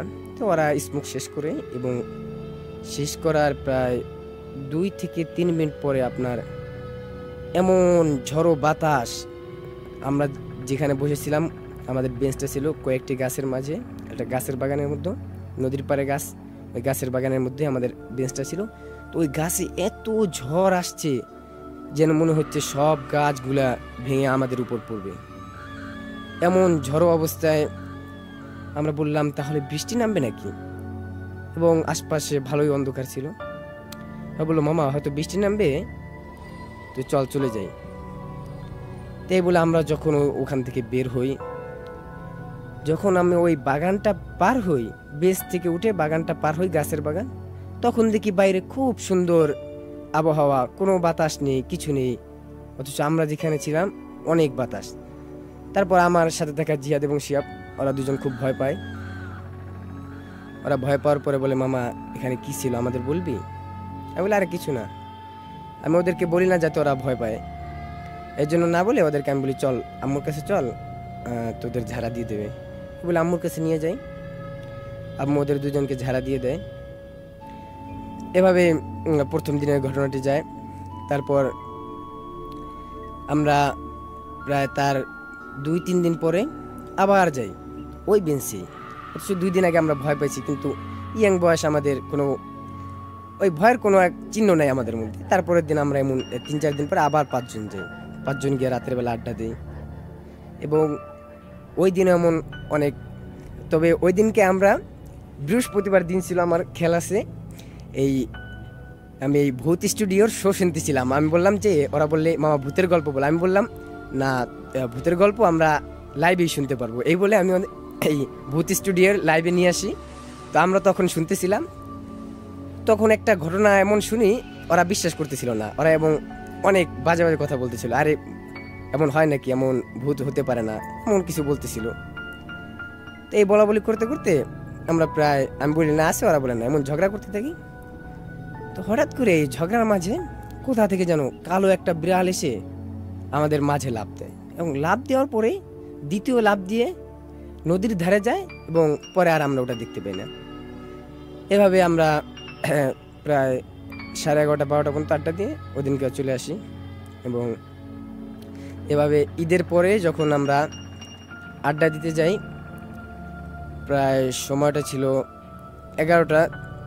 10টার পরে 11টা নাগাদ এমন হবে, আমরা 5 জনে যাই, বলি চল আজকেও আমরা আড্ডা দিব। তো এই বলে যাই, আমরা ভালোই আড্ডা দিয়ে থাকি। ওই দিনকার মতন ওই যে চানাচুর ভাজা, পরে পেঁয়াজু, সব জিনিস ভাজা পোড়া নিয়ে যায়। ওরা বলে এই জায়গায় খাইলে কিছু হয় না, আমি মানা করা সত্ত্বেও নিয়ে যায়। তারপর আমরা বসে বসে ওখানে ওই পেঁয়াজু খাই, চানাচুর খাই, এবং অনেক গল্প করতে থাকি। আমাদের মধ্যে এমন ভৌতিক গল্পটা একটু বেশি হতো যখন রাতের বেলায় বসতাম। তো আমরা গল্প করতে থাকি, হঠাৎ মানে ভালোই অন্ধকার ছিল রাতটা, হঠাৎ দেখি এই আমাদের থেকে অনেক দূরে নদীর পাড়ে সাদা কাপড় পরা 2 জন হাঁটতেছে। আমরা দূর থেকে দেখে বুঝতে পারছিলাম যে একটা ছেলে এবং একটা মেয়ে হবে। তো আমরা যখন দেখি আমাদের যে বাকি 4 বন্ধু থাকে, ওদের তো মাথা পুরো কেমন যেন মনে হয় রক্ত উঠে গেছে। ওরা বলে যে আমাদের এলাকায় রাতের বেলায় এমন কে আছে যে রাতের বেলায় মেয়ে নিয়ে নদীর পাড়ে হাঁটবে। ওরা খুব রেগে যায়। তারপর বলে চল ওদেরকে আজকে আমরা ধরবো, দেখবো আসলে ওরা কারা এবং এই জায়গায় আসলো কিভাবে। এই বলে আমরা 5 জন ওই পিছু নিতে থাকি। তো আমরা ওদের পিছু নিচ্ছিলাম এবং ধরতে পারছিলাম না, মানে পিছু নিতেছি। প্রায় আমরা 11:30 নাগাদ ওদের পিছু ধরি। তবে আমরা ওদের পিছু নিতেছি, তবে আমরা কোথায় যেন হঠাৎ করে হারিয়ে যাই। আমরা কেউ বুঝতে পারি না যে আমরা কোথায় যাচ্ছি। আমরা আমাদের সামনে ওই দুইজন এবং আমরা হাঁটতেছি, আমরা বলতেছি তোরা কারা দাঁড়া, এবং তারাও হাঁটতেছে, তবে আমরা তাদেরকে ধরতে পারতেছি না। তো এইভাবে চলতে চলতে চলতে চলতে প্রায় রাতও গভীর হচ্ছিল। নদীর পার, আমাদের ওই যে একটি জায়গা আছে ওই নদীর পাড়ের থেকে একটু দূরে, ওই জায়গা পোড়া ভিটা নামে পরিচিত, যেখানে অনেক গাছগাছালি আছে ভয়ঙ্কর, যেখানে মানুষ দিনেও সাধারণত তেমন যায় না। তো আমরা তো ওদিকে দিনের বেলায় যাই না, রাতের বেলায় যাওয়ার তো প্রশ্নই আসে না। তো আমরা ওদের পিছু নিতে নিতে নিতে নিতে হঠাৎ এক সময় আমার জ্ঞান ফিরে, মানে কি আমি বুঝতে পারি যে এত সময় কোথায় ছিলাম আমি সেটা বুঝতে পারি না। তো আমার একটা ভাব মনে হয় আমি কোথাও যেন হারিয়ে গিয়েছিলাম। তো এই ভাবনা থেকে যখন বের হয়ে নদীর পাড়ে, আমি ওই নদীর পাড় দিয়ে হাঁটছিলাম, তো পিছনে তাকিয়ে দেখি আমার সাথে যে 4 জন ছিল তাদের কেউই নেই, আমি একা। এবং যখন আশপাশে আমি দেখার চেষ্টা করি, দেখি এটা তো আসলে আমাদের সেই পোড়া ভিটা, যেটা আমরা দিনের বেলায় আসতে ভয় পাই, তাহলে রাতের বেলা আমরা কিভাবে আসলাম। তো আমি দেখে খুব ভয় পাই এবং সামনেই দেখতে পাই যে ওই যে তারা দুইজন আছে। এবং এই ভেবে তখন আমি দেখছিলাম পিছনই ছিল, মানে কি তারা আমার সামনে থাকে, তাদের মুখ দেখতে পাচ্ছিলাম না। কিন্তু 1-1.5 মিনিট যাওয়ার পর আমি তো এদিকে খুব ভয় পেয়ে ওদের খুঁজতেছি, এবং কয়েক মিনিট পরেই আপনার ওই যে 2টা লোক ছিল তারা পিছু ঘাড় ঘুরে তাকায়, এবং যখনই ঘাড় ঘুরে তাকায় তাদের চেহারাটা এমন ভয়ঙ্কর ছিল সেটা বলার মতো না। আমি দেখে খুব ভয় পাই এবং দোয়া মুখে আসছিল না, তাও যা পারি মোটামুটি পড়তেছিলাম। এবং এরই মধ্যে পাশ থেকে কিছুটা দূরে জিহাদের আওয়াজ পাই, গলার আওয়াজ, আমাকে ধর, আমাকে মেরে ফেলবে এমন আওয়াজ পেতি। তারপর আমি জিহাদকে বলি, জোরে গলার আওয়াজ দিয়ে বলি যে মামা কি হয়েছে, ওখানে কি দেখছোস? তো এইটা যখন বলি, ও বলে আমি এই যে এখানে। তো এইভাবে আমি ওরা খুঁজতে খুঁজতে ওই যে পুরা ভিটা ওই জায়গায় পাই, এবং আমার বলে যে শাওনার কথা। আমি বলছি তোর সাথে কি হয়েছে? আমি তো ওই জায়গায় এমন দেখে আসলাম। ও কয় মামা আমিও তো একই জিনিস দেখছি, এবং আমরা তো প্রায় 11:30 নাগাদ ওদের পিছু নিছিলাম। তো এখন তো রাত বাজে প্রায় 1:30, অথচ পুরা ভিটার থেকে আমাদের ওই বেঞ্চের ডিস্টেন্স ছিল প্রায় 10 থেকে 15 মিনিট, 1 ঘন্টা লাগার কোনো কথাই না। তবে এত 1 ঘন্টা আমরা কোথায় ছিলাম? তারপর আমরা দুজনে এই ভেবে খুব ভয় পাই, এবং বাকি যে 3 জন ছিল তাদেরকে খোঁজার জন্য, মানে তাদেরকে কোথায় খুঁজবো, এই পোড়াবাটি আমরা বাঁচবো নাকি তাদেরকে খুঁজবো, এমন একটা পরিস্থিতি। তারপরে এক সাইড থেকে আবার শাওনের আওয়াজ শুনতে পাইলাম। তারপর ওই দিকে যাই এবং দেখি শাওন এক জায়গা পড়ে আছে, এবং ওর মুখের মধ্যে কেউ একজন থাপ্পড় মারছে খুব জোরে। তারপর শাওনটা আমরা ওইখান থেকে তুলি এবং জিজ্ঞাসা করি যে কি হয়েছে। বলে মামা আমরা তো 5 জন একসাথে ছিলাম, এবং আমরা তো ওই মেয়ে এবং ওই ছেলেটার পিছু নিচ্ছিলাম, তো আমরা এখন কোথায়? আমি বলি মামা আমরা তো ওই পোড়া ভিটা এসে পড়ছি, এটা কিভাবে? এবং আমরা সবাই ভয়ে পুরা ঘামানো ছিলাম, শরীর ঘামে যায়। তারপর ও বলে যে তাহলে আর হাসিব এবং শিহাব কোথায়? আমি বলি মামা আমরা তো জানি না। তারপরে জিহাদ বলে মামা চল আমরা জায়গা, ওরা যেথায় থাক, এবং ওদের কথা পরে ভাবা যাবে, আমরা চল। পরে আমি বলি না, যে ওদেরকে তো থুয়ে যাওয়া যায় না। এবং আমাদের একটি ছিল কি, আমরা সাধারণত রাতের বেলা যখন বের হতাম, ওই কোনো মারামারি লাগে কিনা, গ্যাঞ্জাম লাগে কিনা, এই জন্য ছোট ছোট হাতুড় আমাদের সাথে রাখতাম। তো জিহাদের কাছেও একটা ছিল, আমার কাছেও একটা ছিল, এবং শাওনের কাছেও একটা ছিল। তো যার কারণে ওইগুলো আমাদের ক্ষতি করতে পারে না। তারপর আমরা বলিতে ওরা 2 জন কোথায়, এই বলে ওদেরকে খুঁজতে থাকি, এবং আশপাশ থেকে আপনার অনেক ভয়ঙ্করই থাকে। ওরা 2 জন খুব ভয় পায়। তারপরেও যদি আমরা এখান থেকে যাই এবং সকালবেলা ওদের কিছু হয়ে যায়, তাহলে তো অন্য কিছু হবে আমাদের সাথে। তাই ভেবে ওদের খুঁজতে থাকি, এবং কিছুটা পরে শিহাবকে পাই, এবং শিহাব দেখি কোনো একটা গাছের নিচে অজ্ঞান অবস্থায়। তো শিহাবকে কোনোভাবে জ্ঞান ফেরাইতে পারি না। তারপর ওই জায়গায় ওরে ওই জায়গায় রেখে পরে হাসিবের খোঁজ করি আমরা। তখন হাসিবকে কিছুটা দূরে যেয়ে পেয়ে দেখি ও একটা গাছ এমন 2 হাত দিয়ে জড়ায় ধরে মানে ঘুমানোর মতন। আমরা ডাক দিই, ও শুনতে পায় না। আর এদিকে তো আমরা খুব ভয়ে ছিলাম, ভয়ঙ্কর দৃশ্য ছিল সেটা।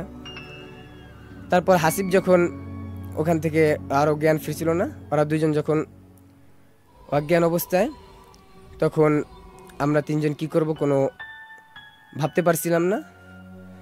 তখন ওদের 2জনকে রেখে আমরা বলি নদী থেকে পানি এনে, কিছুটা পানি এনে ওদের মুখে দিই, তাহলে হয়তো হবে। তো ওরা কেউ রাজি হয় না, যেহেতু নদীর পাড়ে ওই পুরা বিটা এবং সব নদীর পাড়টাই ছিল পুরো এমন। তারপর ওই পানি এনি, তারপর শিহাবের কোনোভাবে জ্ঞান ফেরাইতে পারি, কিন্তু হাসিবের জ্ঞান ফিরে না। তারপর হাসিবকে কীভাবে বাড়ি নেব, এবং আশপাশ থেকে অনেক আওয়াজ আসছে যে আজকে তোরা কোনো এক কারণে বেঁচে গেলি, তোদের কাছে লোহা থাকায়। আমাদের 3জনের কাছে হাতুড় ছিল, এবং ওই হাতুড়টা যেহেতু লোহার থাকে, যার কারণে ওরা আসতে পারে না। পরে হাসিবকে আমরা ওইভাবে নিয়ে নেই, উঁচা করে নিয়ে কত দূর নেই, তারপরে আবার ওরে নামাই, এইভাবে নিতেছিলাম। এবং পিছন থেকে খুব আওয়াজ আসছিল, কেমন যেন মনে হয় যে আমাদের ধরবে ভাব, কিন্তু ধরতে পারছিল না। তো তারপর ওকে বাড়ি নিয়ে আসি। বাড়ি আনার পর এখন হাসিবের বাড়ি যদি আমরা ওকে নিয়ে যাই, তাহলে ওর মা বলবে কোথায় গিয়েছিস, কেন রাত্রে গিয়েছিস। এজন্য ওকে করি কি আমাদের বাড়ি আনি এবং আম্মুকে ঘটনা খুলে বলি। আম্মু খুব রাগ করে, এবং ও ওই দিনকে আমাদের বাড়িতে থাকে। এবং দ্বিতীয় দিন দেখা যায় যখন জ্ঞান ফিরে, পাগল আমি এখানে থাকবো না, আমি চলে যাব, আমি গাছে যাব, আমাকে আনছিস কেন, মন বিহেভ করতে থাকে। তো তখন হাসিবের মা বাবাকে ডাকা হয়। তখন আমরা হাসিবের মা বাবা বলে যে ওকে এক কবিরাজের কাছে নিয়ে যাই। এবং রাতের যে ঘটনাটা, ওটা আমার আম্মু ছাড়া আর কেউ জানে না। তারপর ওরে যখন কবিরাজের কাছে নেওয়া হয়, কবিরাজ ওর চিকিৎসা করার পরে ওই জিনটাকে ওর সাথে হাজির করে, এবং জিনটার কাছে জানতে চায় কেন ধরেছিস। তখন বলে যে ওরা প্রতিদিন আমাদের ডিস্টার্ব করে, কিন্তু আমরা কিছু বলি না। আজ ওরা আমাদের পিছু নিছে, আর ওদেরকে আমি ছাড়বো না, আমি ওরে নিয়েই যাব। এমন অনেক করতে থাকে, বলে না তুই ওরে ছেড়ে দে, ওরা তুই নিতে পারবি না, আমি যদি তুই ওরে নেস তাহলে আমি আগুন জ্বালিয়ে দেবো তোর গায়ে, এমন অনেক কিছু বলে। তারপরেও যাইতে চায় না।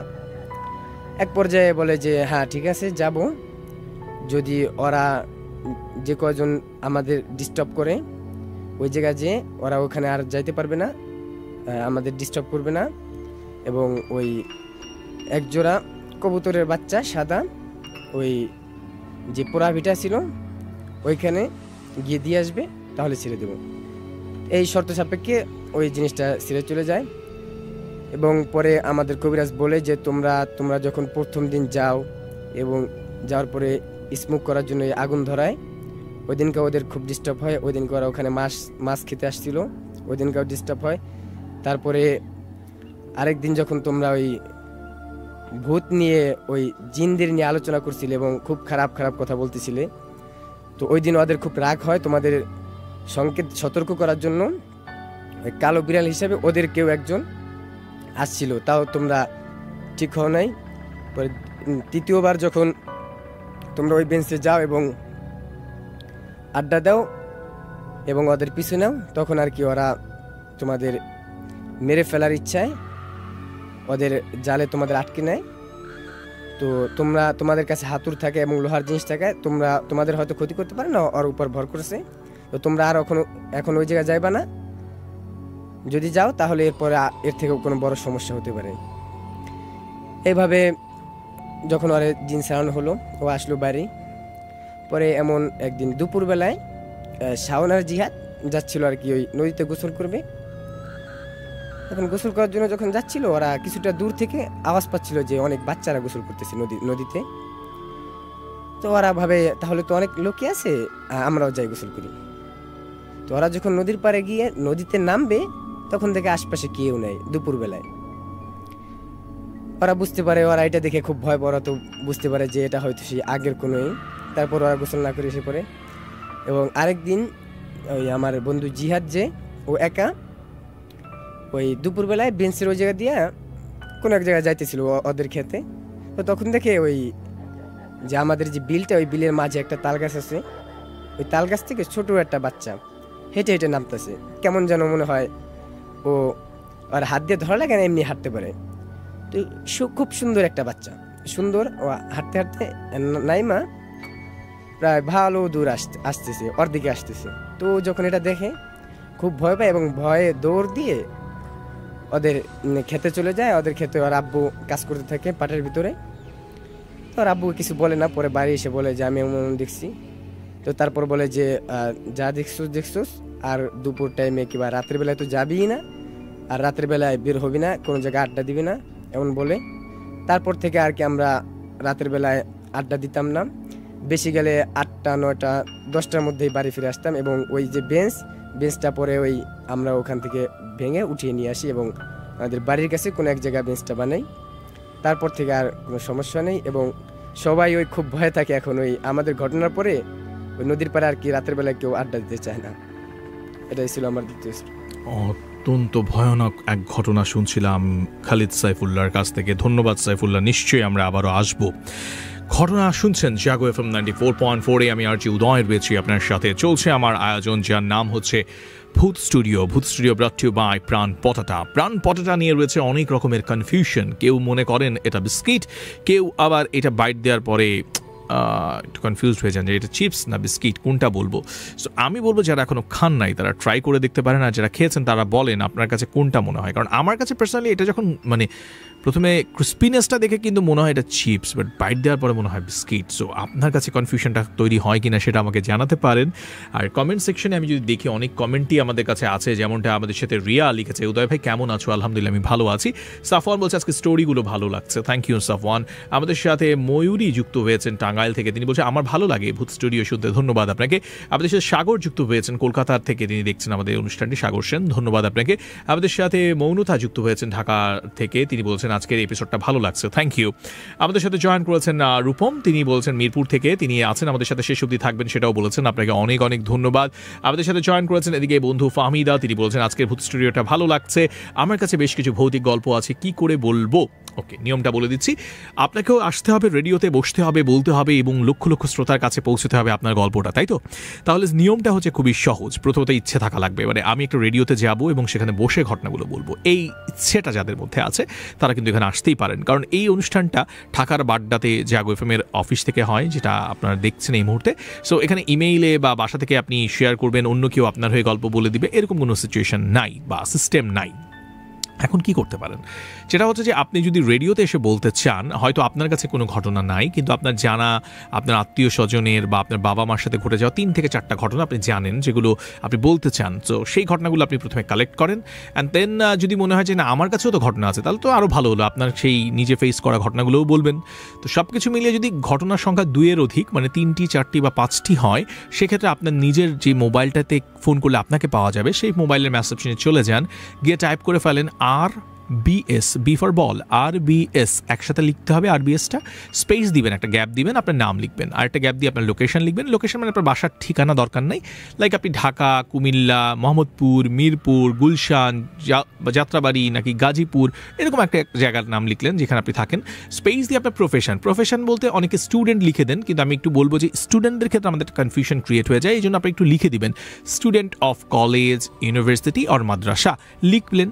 আপনি জব করলে লিখবেন জব, যে আমি জব করি, আমরা শুধু জব লেখাটা দেখলেই বুঝবো। ব্যবসা করলে বিজনেস লিখতে পারেন, অর্থাৎ যে কোনো একটা প্রফেশন তো লাগবে আপনার। হাউস ওয়াইফ হলে হাউস ওয়াইফ লিখতে পারেন।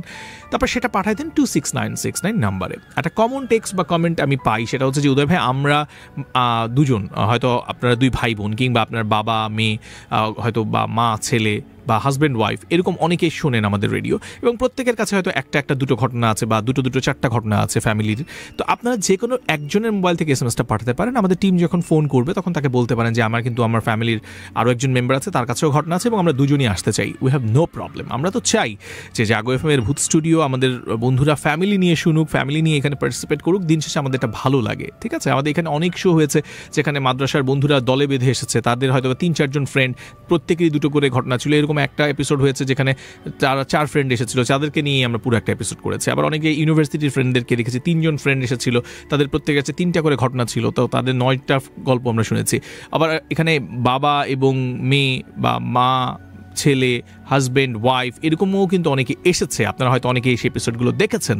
সো যারা দেখেননি, যারা নতুন শ্রোতা, তাদের জন্য বলে দেয়া যে আসতে চাইলে অবশ্যই নিজের মোবাইলের মেসেজে চলে যান, গিয়ে টাইপ করুন RBS স্পেস নিজের নাম, নিজের লোকেশন আর প্রফেশন লিখে পাঠিয়ে দেন 26969 নাম্বারে, 26969 এই নাম্বারে এসএমএসটা পাঠিয়ে দিবেন। পরবর্তীতে আমাদের টিম মেম্বাররা আপনার সেই নাম্বারে ফোনে যোগাযোগ করবে, সরাসরি ফোন করে আপনার সাথে কথা বলবে, আপনার স্টোরিটা শুনবে এবং আপনাকে জানিয়ে দেওয়া হবে আসার নিয়ম, কখন আসবেন, কিভাবে আসবেন, সব কিছুই বলে দেওয়া হবে। সো কোনো ব্যাপার না, ইচ্ছেটা হলো আপনার কাছে গল্প থাকতে হবে, ইচ্ছে থাকতে হবে এবং বলার আগ্রহটা থাকতে হবে।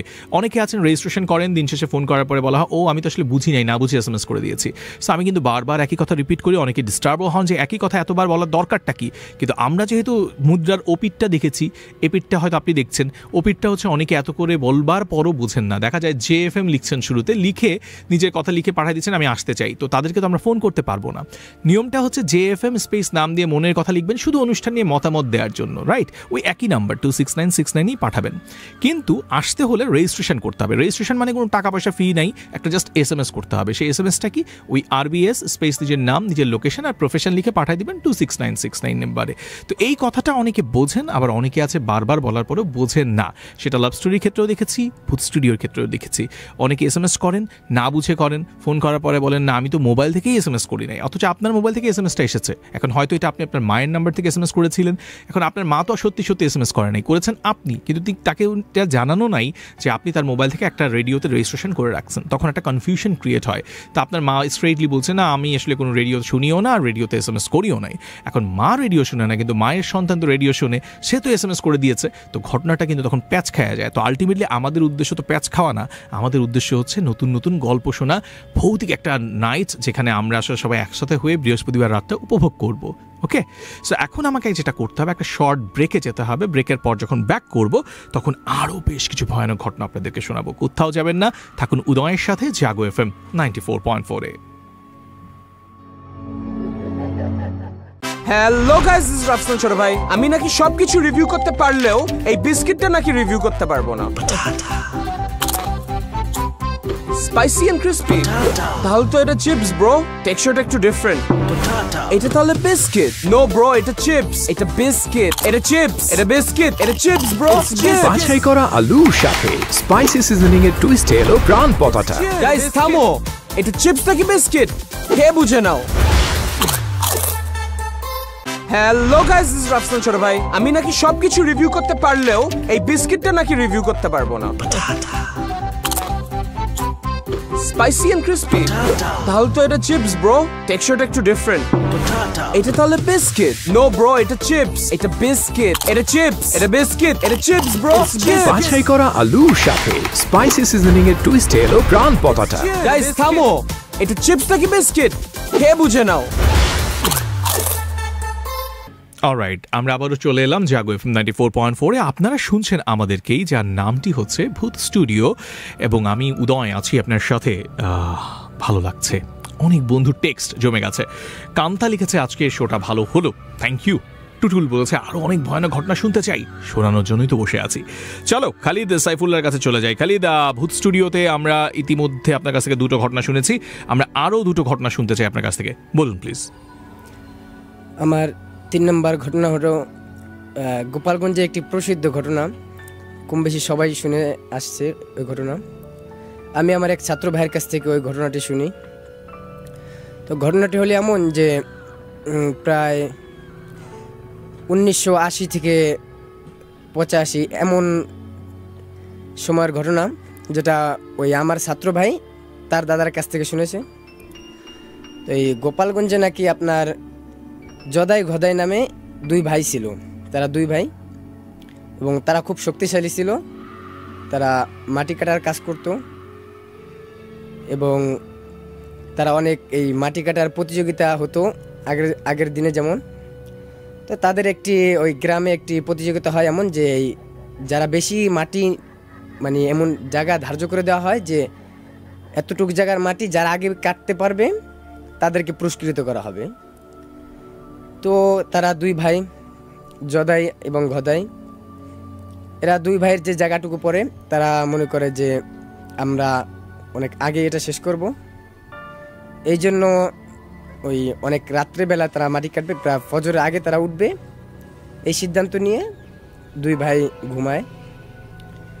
তো রাতের বেলা বড় ভাই এসে ছোট ভাইকে ডাক দেয়, কিরে গদাই মাটি কাটবি না, চল এখন কাটতে যাই।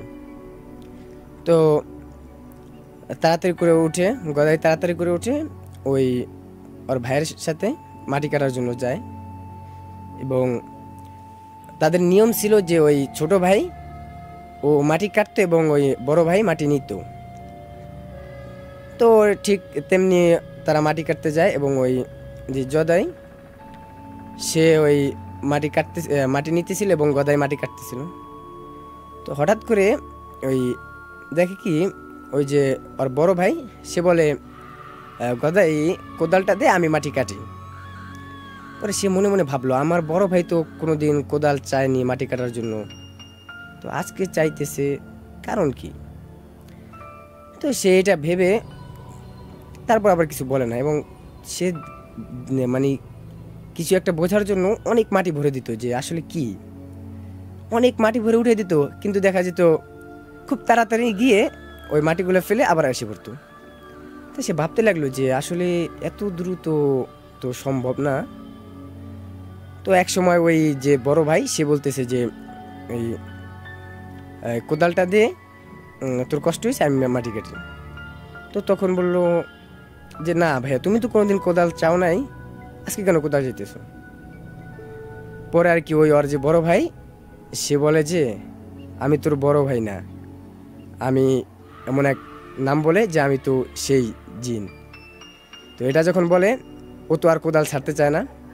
তো এইভাবে কোনো একভাবে তার হাত থেকে আর কি কোদালটা ফেলে দেয়, একেবারে মানে এত দূরে ফেলায়।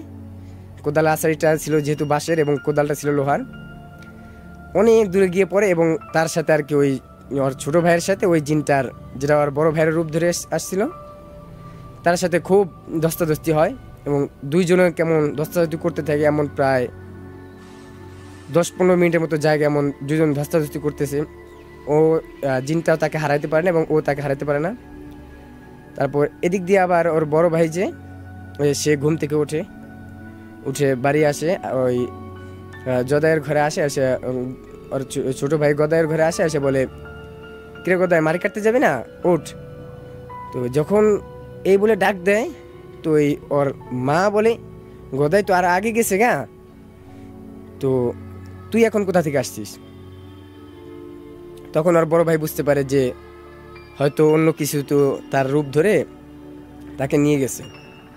তো এইভাবে সে দৌড় মারে, একটা দৌড় দিয়ে প্রায় তার কাছাকাছি চলে যায়, মানে যেখানে মাটি কাটবে। এখন দূর থেকে দেখতে পারে তারা দুইজন আর কি খুব ধস্তাধস্তি করছে। তখন ওই বড় ভাই ওইখান থেকে বলতেছে যে তুই আরে ধর, আমি আসতেছি, আরে আর একটু রাগ ধরে আমি আসতেছি, এমন বলতেছে আর দৌড়ে দৌড়ে আসতেছে। আর এদের দিয়া তারা দুজন খুব ধস্তাধস্তি করতেছে। এবং যখন ওই জিনটা মানে আর ছোট ভাইয়ের লোকে পারতেছিল না, তখন আর কি এক পর্যায়ে যখন ওই বড় ভাইয়ের কাছে চলে আসে, তখন আর কি ওই ছোটার জন্য এত জোরে মানে একটা এই হাতের মধ্যে চাপ দেয় যে হাতের গোস্ত কিছুটা সরে একটা জায়গা গোছায় যায় আপনার। তারপর এইভাবে রেখে চলে যায় এবং ওই যে ছোট ভাই তার মুখ দিয়ে অনেক ফেনা বের হয়ে যায় এবং খুব হাঁপাইতে থাকে। তারপর তাকে ধরে বাড়ি নিয়ে যাওয়া হয় এবং বাড়ি নিয়ে যাওয়ার 3-4 দিন পরে সে মারা যায়। এটা ছিল আমার 3 নম্বর ঘটনা। আমার এর পরের ঘটনাটি হলো ওই আমাদের মসজিদে যে ইমাম সাহেব আছে তার সাথে ঘটে যাওয়া একটি ঘটনা। আমি হুজুরকে একদিন জিজ্ঞাসা করলাম, হুজুর আচ্ছা আপনি যে এই আমাদের মসজিদে থাকেন, তো আশপাশে তো অনেক বাঁশ বাগান, বাঁশ ঝাড়, তো এখান থেকে কিছু দেখেন নাই? হুজুর তখন বলল, এই ঘটনা দুটো আমাকে বলে। ঘটনাটি ছিল এমন যে হুজুর একদিন ওই একটা বিয়ে হবে, তো বিয়ের কাবিন পড়াইতে যাবে, হুজুর রাতের বেলায় যাব। হুজুরকে বলা হয়েছিল আপনি ইশারে পরে আসবেন, অর্থাৎ 8টার দিকে আসবেন, সে কাবিনটা করাই দিয়ে যাবেন। তো হুজুর প্রথমবার যায়, দেখে কেউ আসে না, বলে হুজুর আরেকটু পরে আসেন। হুজুর চলে আসে হুজুরের রুমে, আইসা কিছুটা বিশ্রাম নেওয়ার পরে হুজুর মনে করে তাহলে এখন যাই, তাকে হুজুরে ফোন দেওয়া হয় যে হুজুর আপনি এখন আসেন। তো হুজুর যাওয়ার জন্য বের হয়, বাইরে গুড়ি গুড়ি বৃষ্টি ছিল, হুজুর ছোটো একটা ছাতা নিয়ে বের হয়, হাঁটতে থাকে। হুজুর রাস্তা দিয়ে একে একে হাঁটতেছে। তো যখন আমাদের পুরনো একটা ভিটা আছে, ওই হুজুর যেখানে আমার ওই মসজিদটা থেকে কিছুটা দূরে, এবং হুজুরের ওই যে বাড়ি বিয়ে পড়াইতে যাবে, ওই বাড়ি যদি যাইতে হয় তাহলে ওই আমাদের ওই ভিটাটা পার হয়ে পরে যেতে হবে।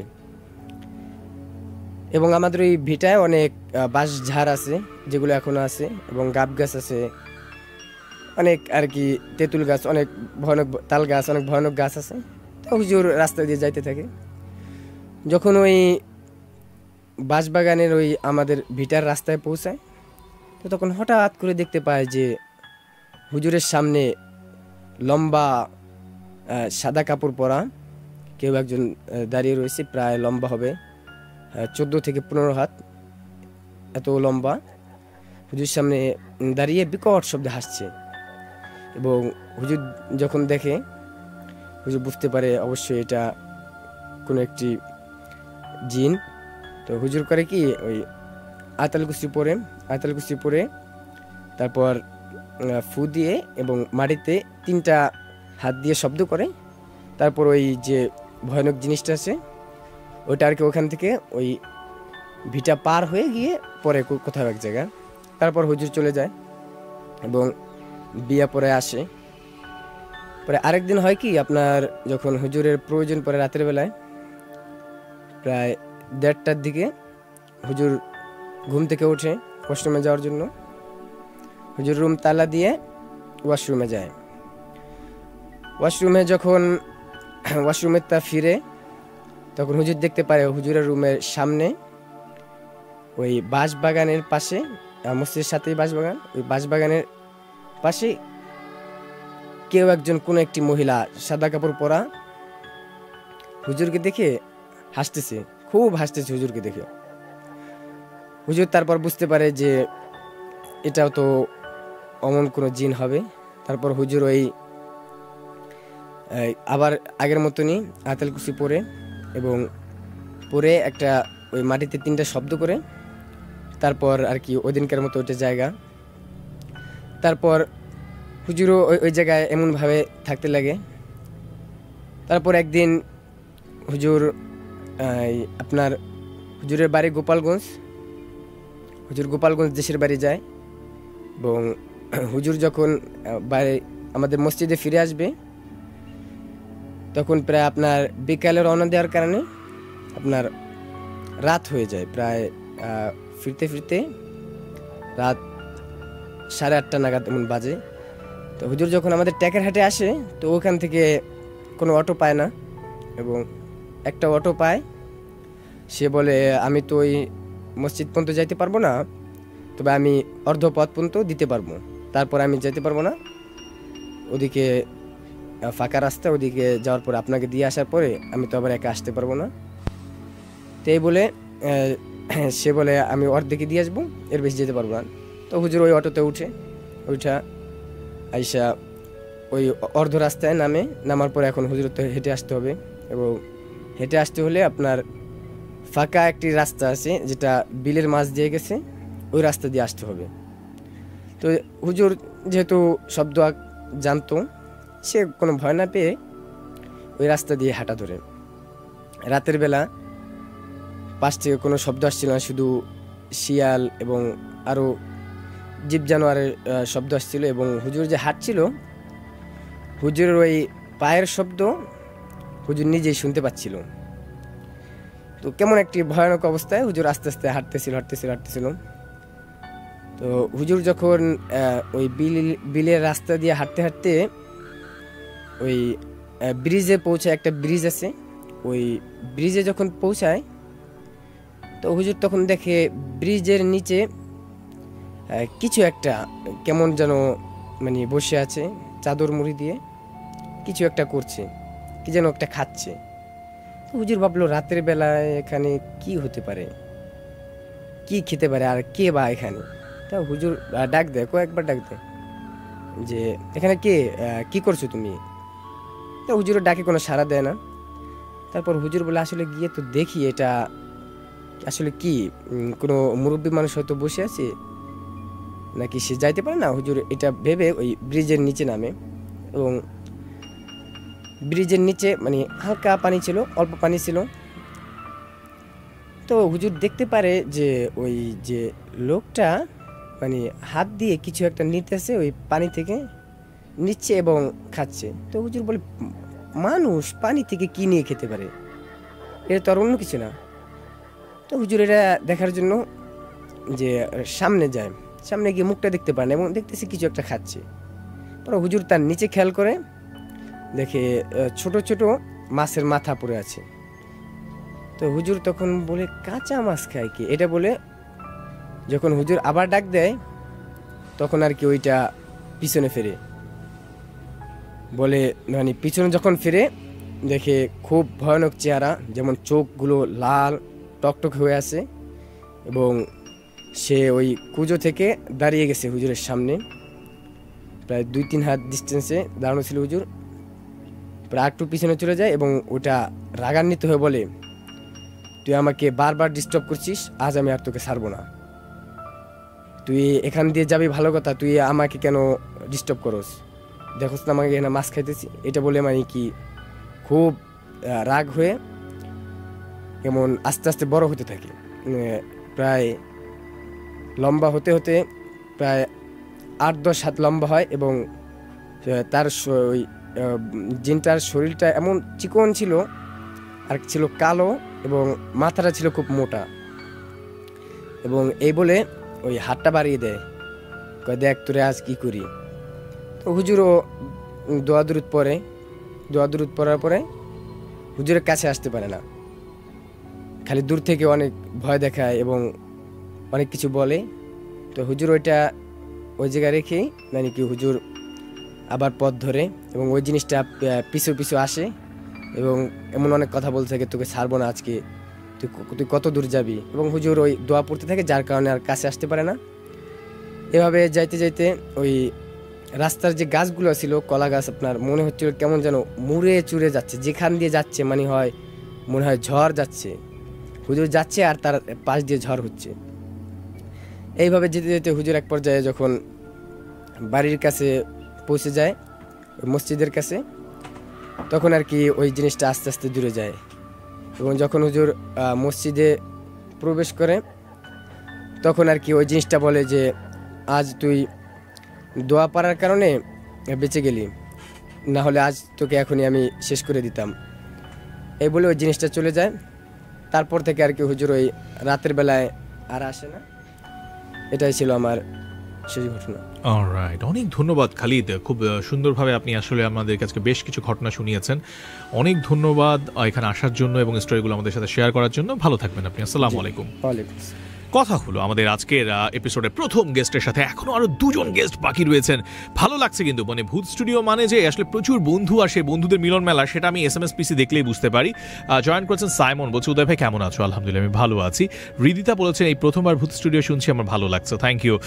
জামান বলেছেন কেমন আছো? আমিও ভালো আছি। আমাদের সাথে জয়েন করেছেন মোনামি, তিনি এই প্রথমবার ভূত স্টুডিওর সাথে যুক্ত হয়েছেন, সেটা জানিয়েছেন, ধন্যবাদ মোনামি। তিনি শিলিগুড়ি থেকে, মানে ভারতের শিলিগুড়ি থেকে আমাদের অনুষ্ঠানটি দেখেন।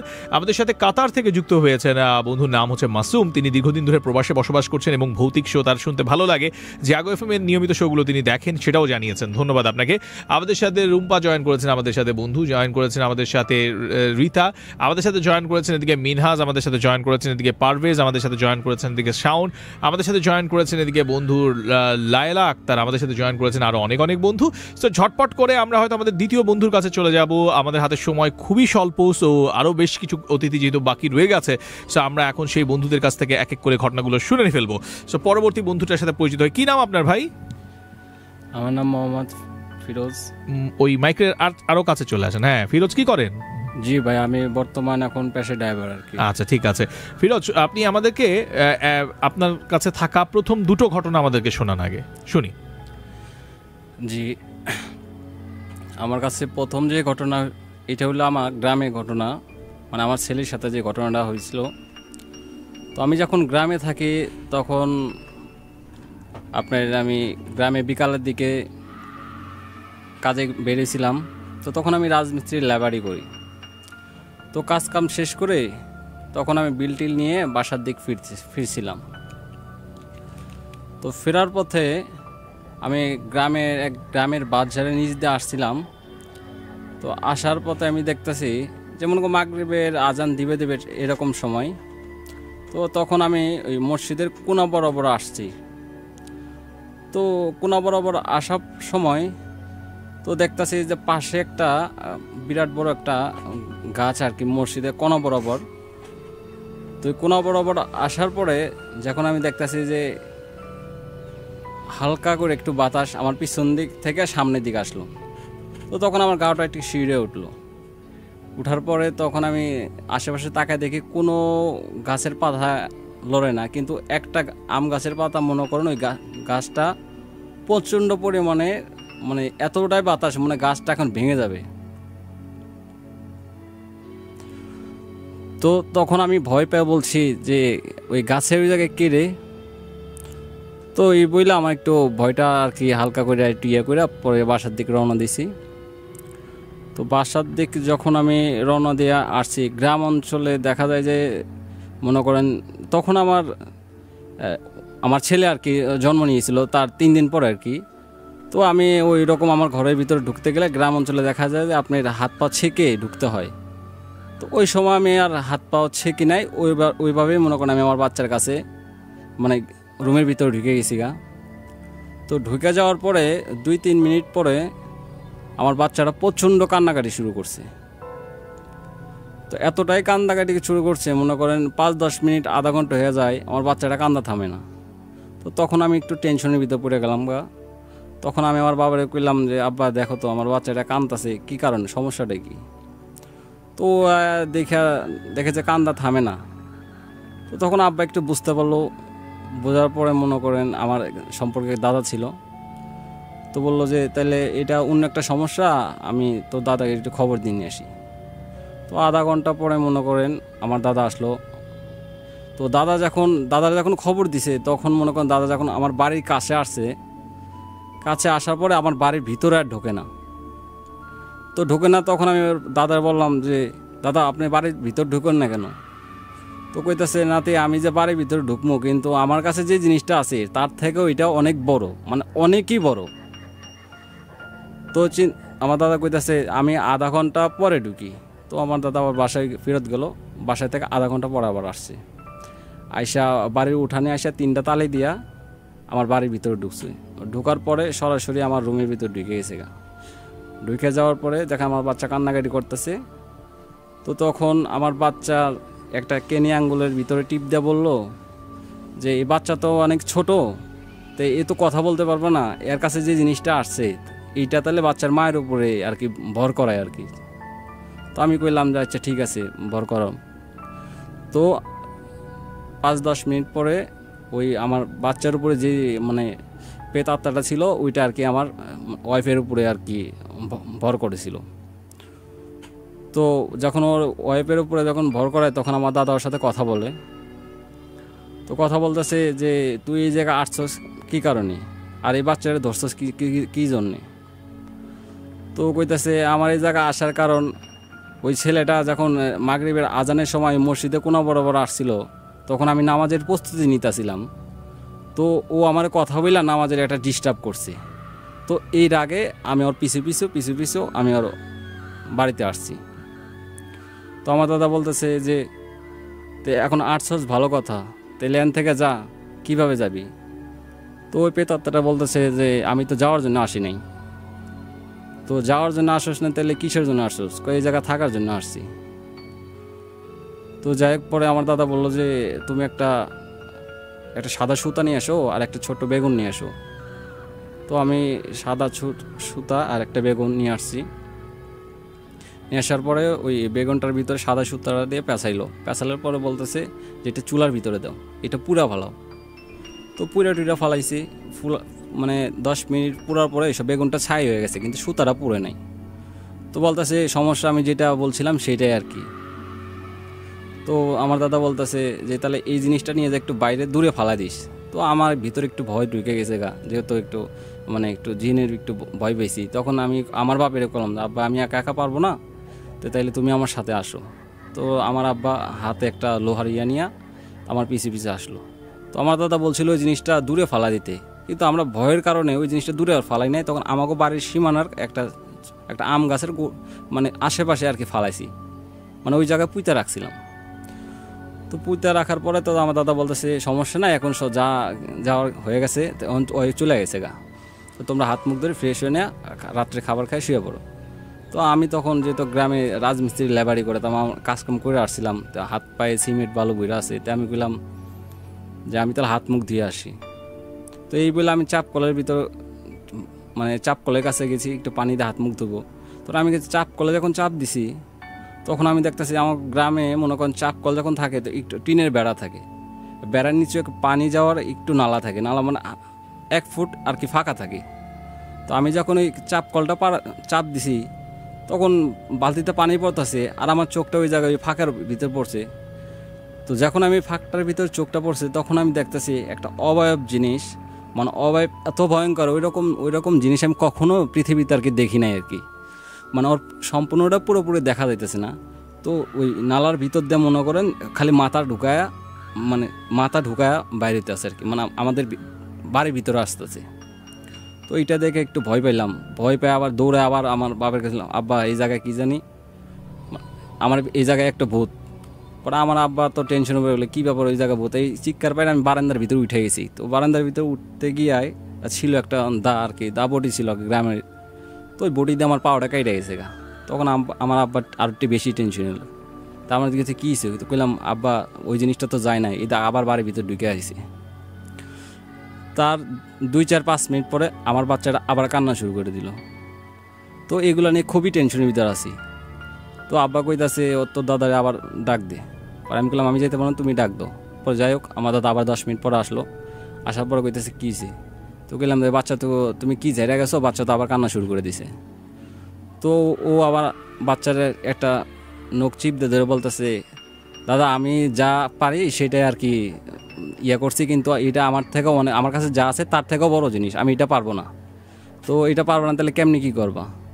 তো আমার দাদা কইতেছে আমার একটা উস্তাদ আছে যে আমার গুরু, আমি তারে খবর দিই, ও আইসা এটা করতে পারবো। তো বললাম তারে খবর দাও। তো গ্রাম অঞ্চল তো পরে 2 ঘন্টা পরে খবর পায়, 2 ঘন্টা পরে আসলো।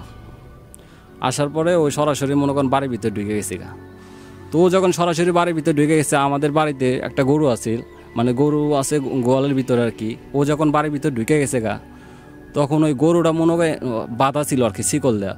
ওই গরুটা এমন অবস্থা মনে করেন এখন শিকল ছিঁড়া বাইরে হয়ে যাবো বাড়ির ভিতর থেকে, মানে ছিঁড়া ফেলে বাইরে হয়ে যাবো। তো যাই হোক সরাসরি মনে করেন রুমের ভিতরে ঢুকলো ওই দাদার ওই ফ্রেন্ডরা।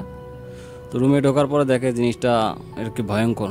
তো পাশে আমাকে ডাক দিয়ে বলছে পাশে ফাঁকা রুম আছে, তো গেলাম আছে। তো বলছে ওই রুমের ভিতরে আমার 1 লাখ তো যাইতে দিব, এটা কথা বলুন। তো গেলাম তাহলে আপনি ওই রুমের ভিতরে যান। তো ওই লোকটা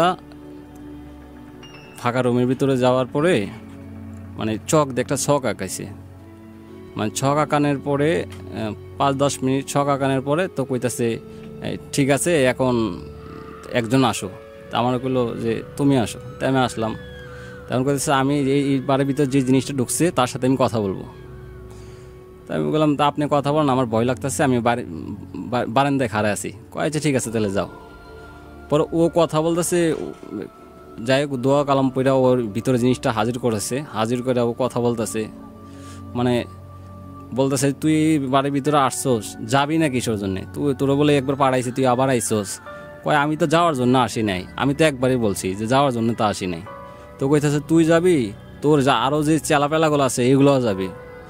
পরে আমার ওই দাদার ফ্রেন্ডে কইতাছে যে তুই পারলে, তোর যদি সাহস ক্ষমতা থাকে, তুই পারলে আমার এখান থেকে বাইর করে।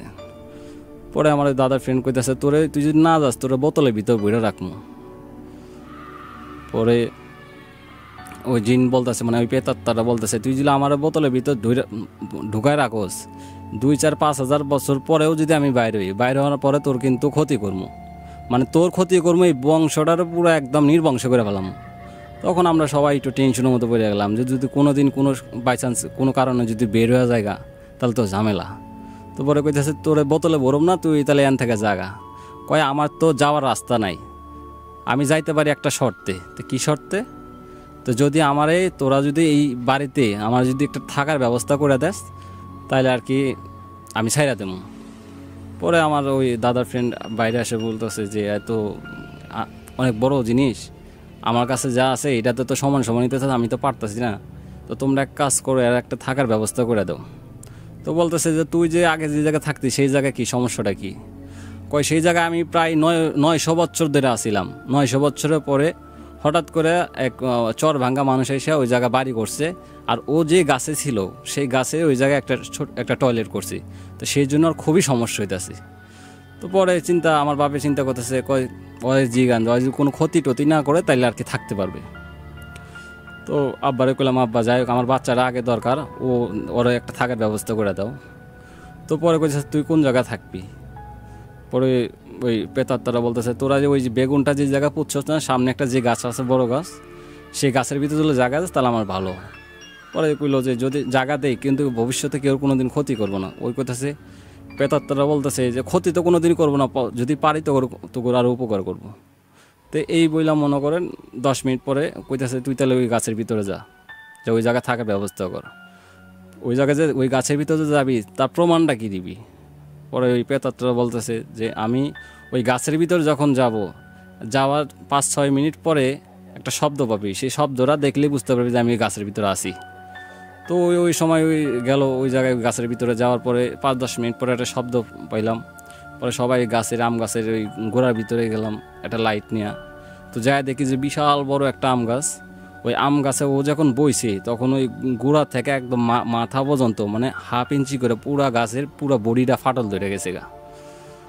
পরে ওই জায়গার থেকে ওই গাছের উপর যখন থাকা শুরু করলো তখন আস্তে আস্তে আমার বাচ্চারা ভালো হয়ে গেল গা।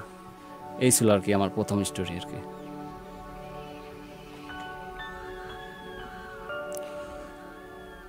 তো আমার দ্বিতীয় স্টোরিটা এটা হলো 2015 সালের দিকে। তো আমি মূলত গেছিলাম পূজা দেখতে। যখন পূজা দেখতে গেছিলাম মানে পূজা দেখে আস্তে আস্তে প্রায় আমার মনে করেন রাত 7:30 আর কি বাজে। গ্রাম অঞ্চল তো 7:30 মানে অনেক কিছু। তো তখন আমি পূজা দেখে যখন 7:30 ভিতর আসতেছি, তো মেন উপজেলার ভিতর থেকে পূজা দেখে আমি গ্রামের রাস্তাতে বাড়িতে আসতেছি। তো বাড়িতে আস্তে আস্তে মানে আধা ঘন্টা আসলাম।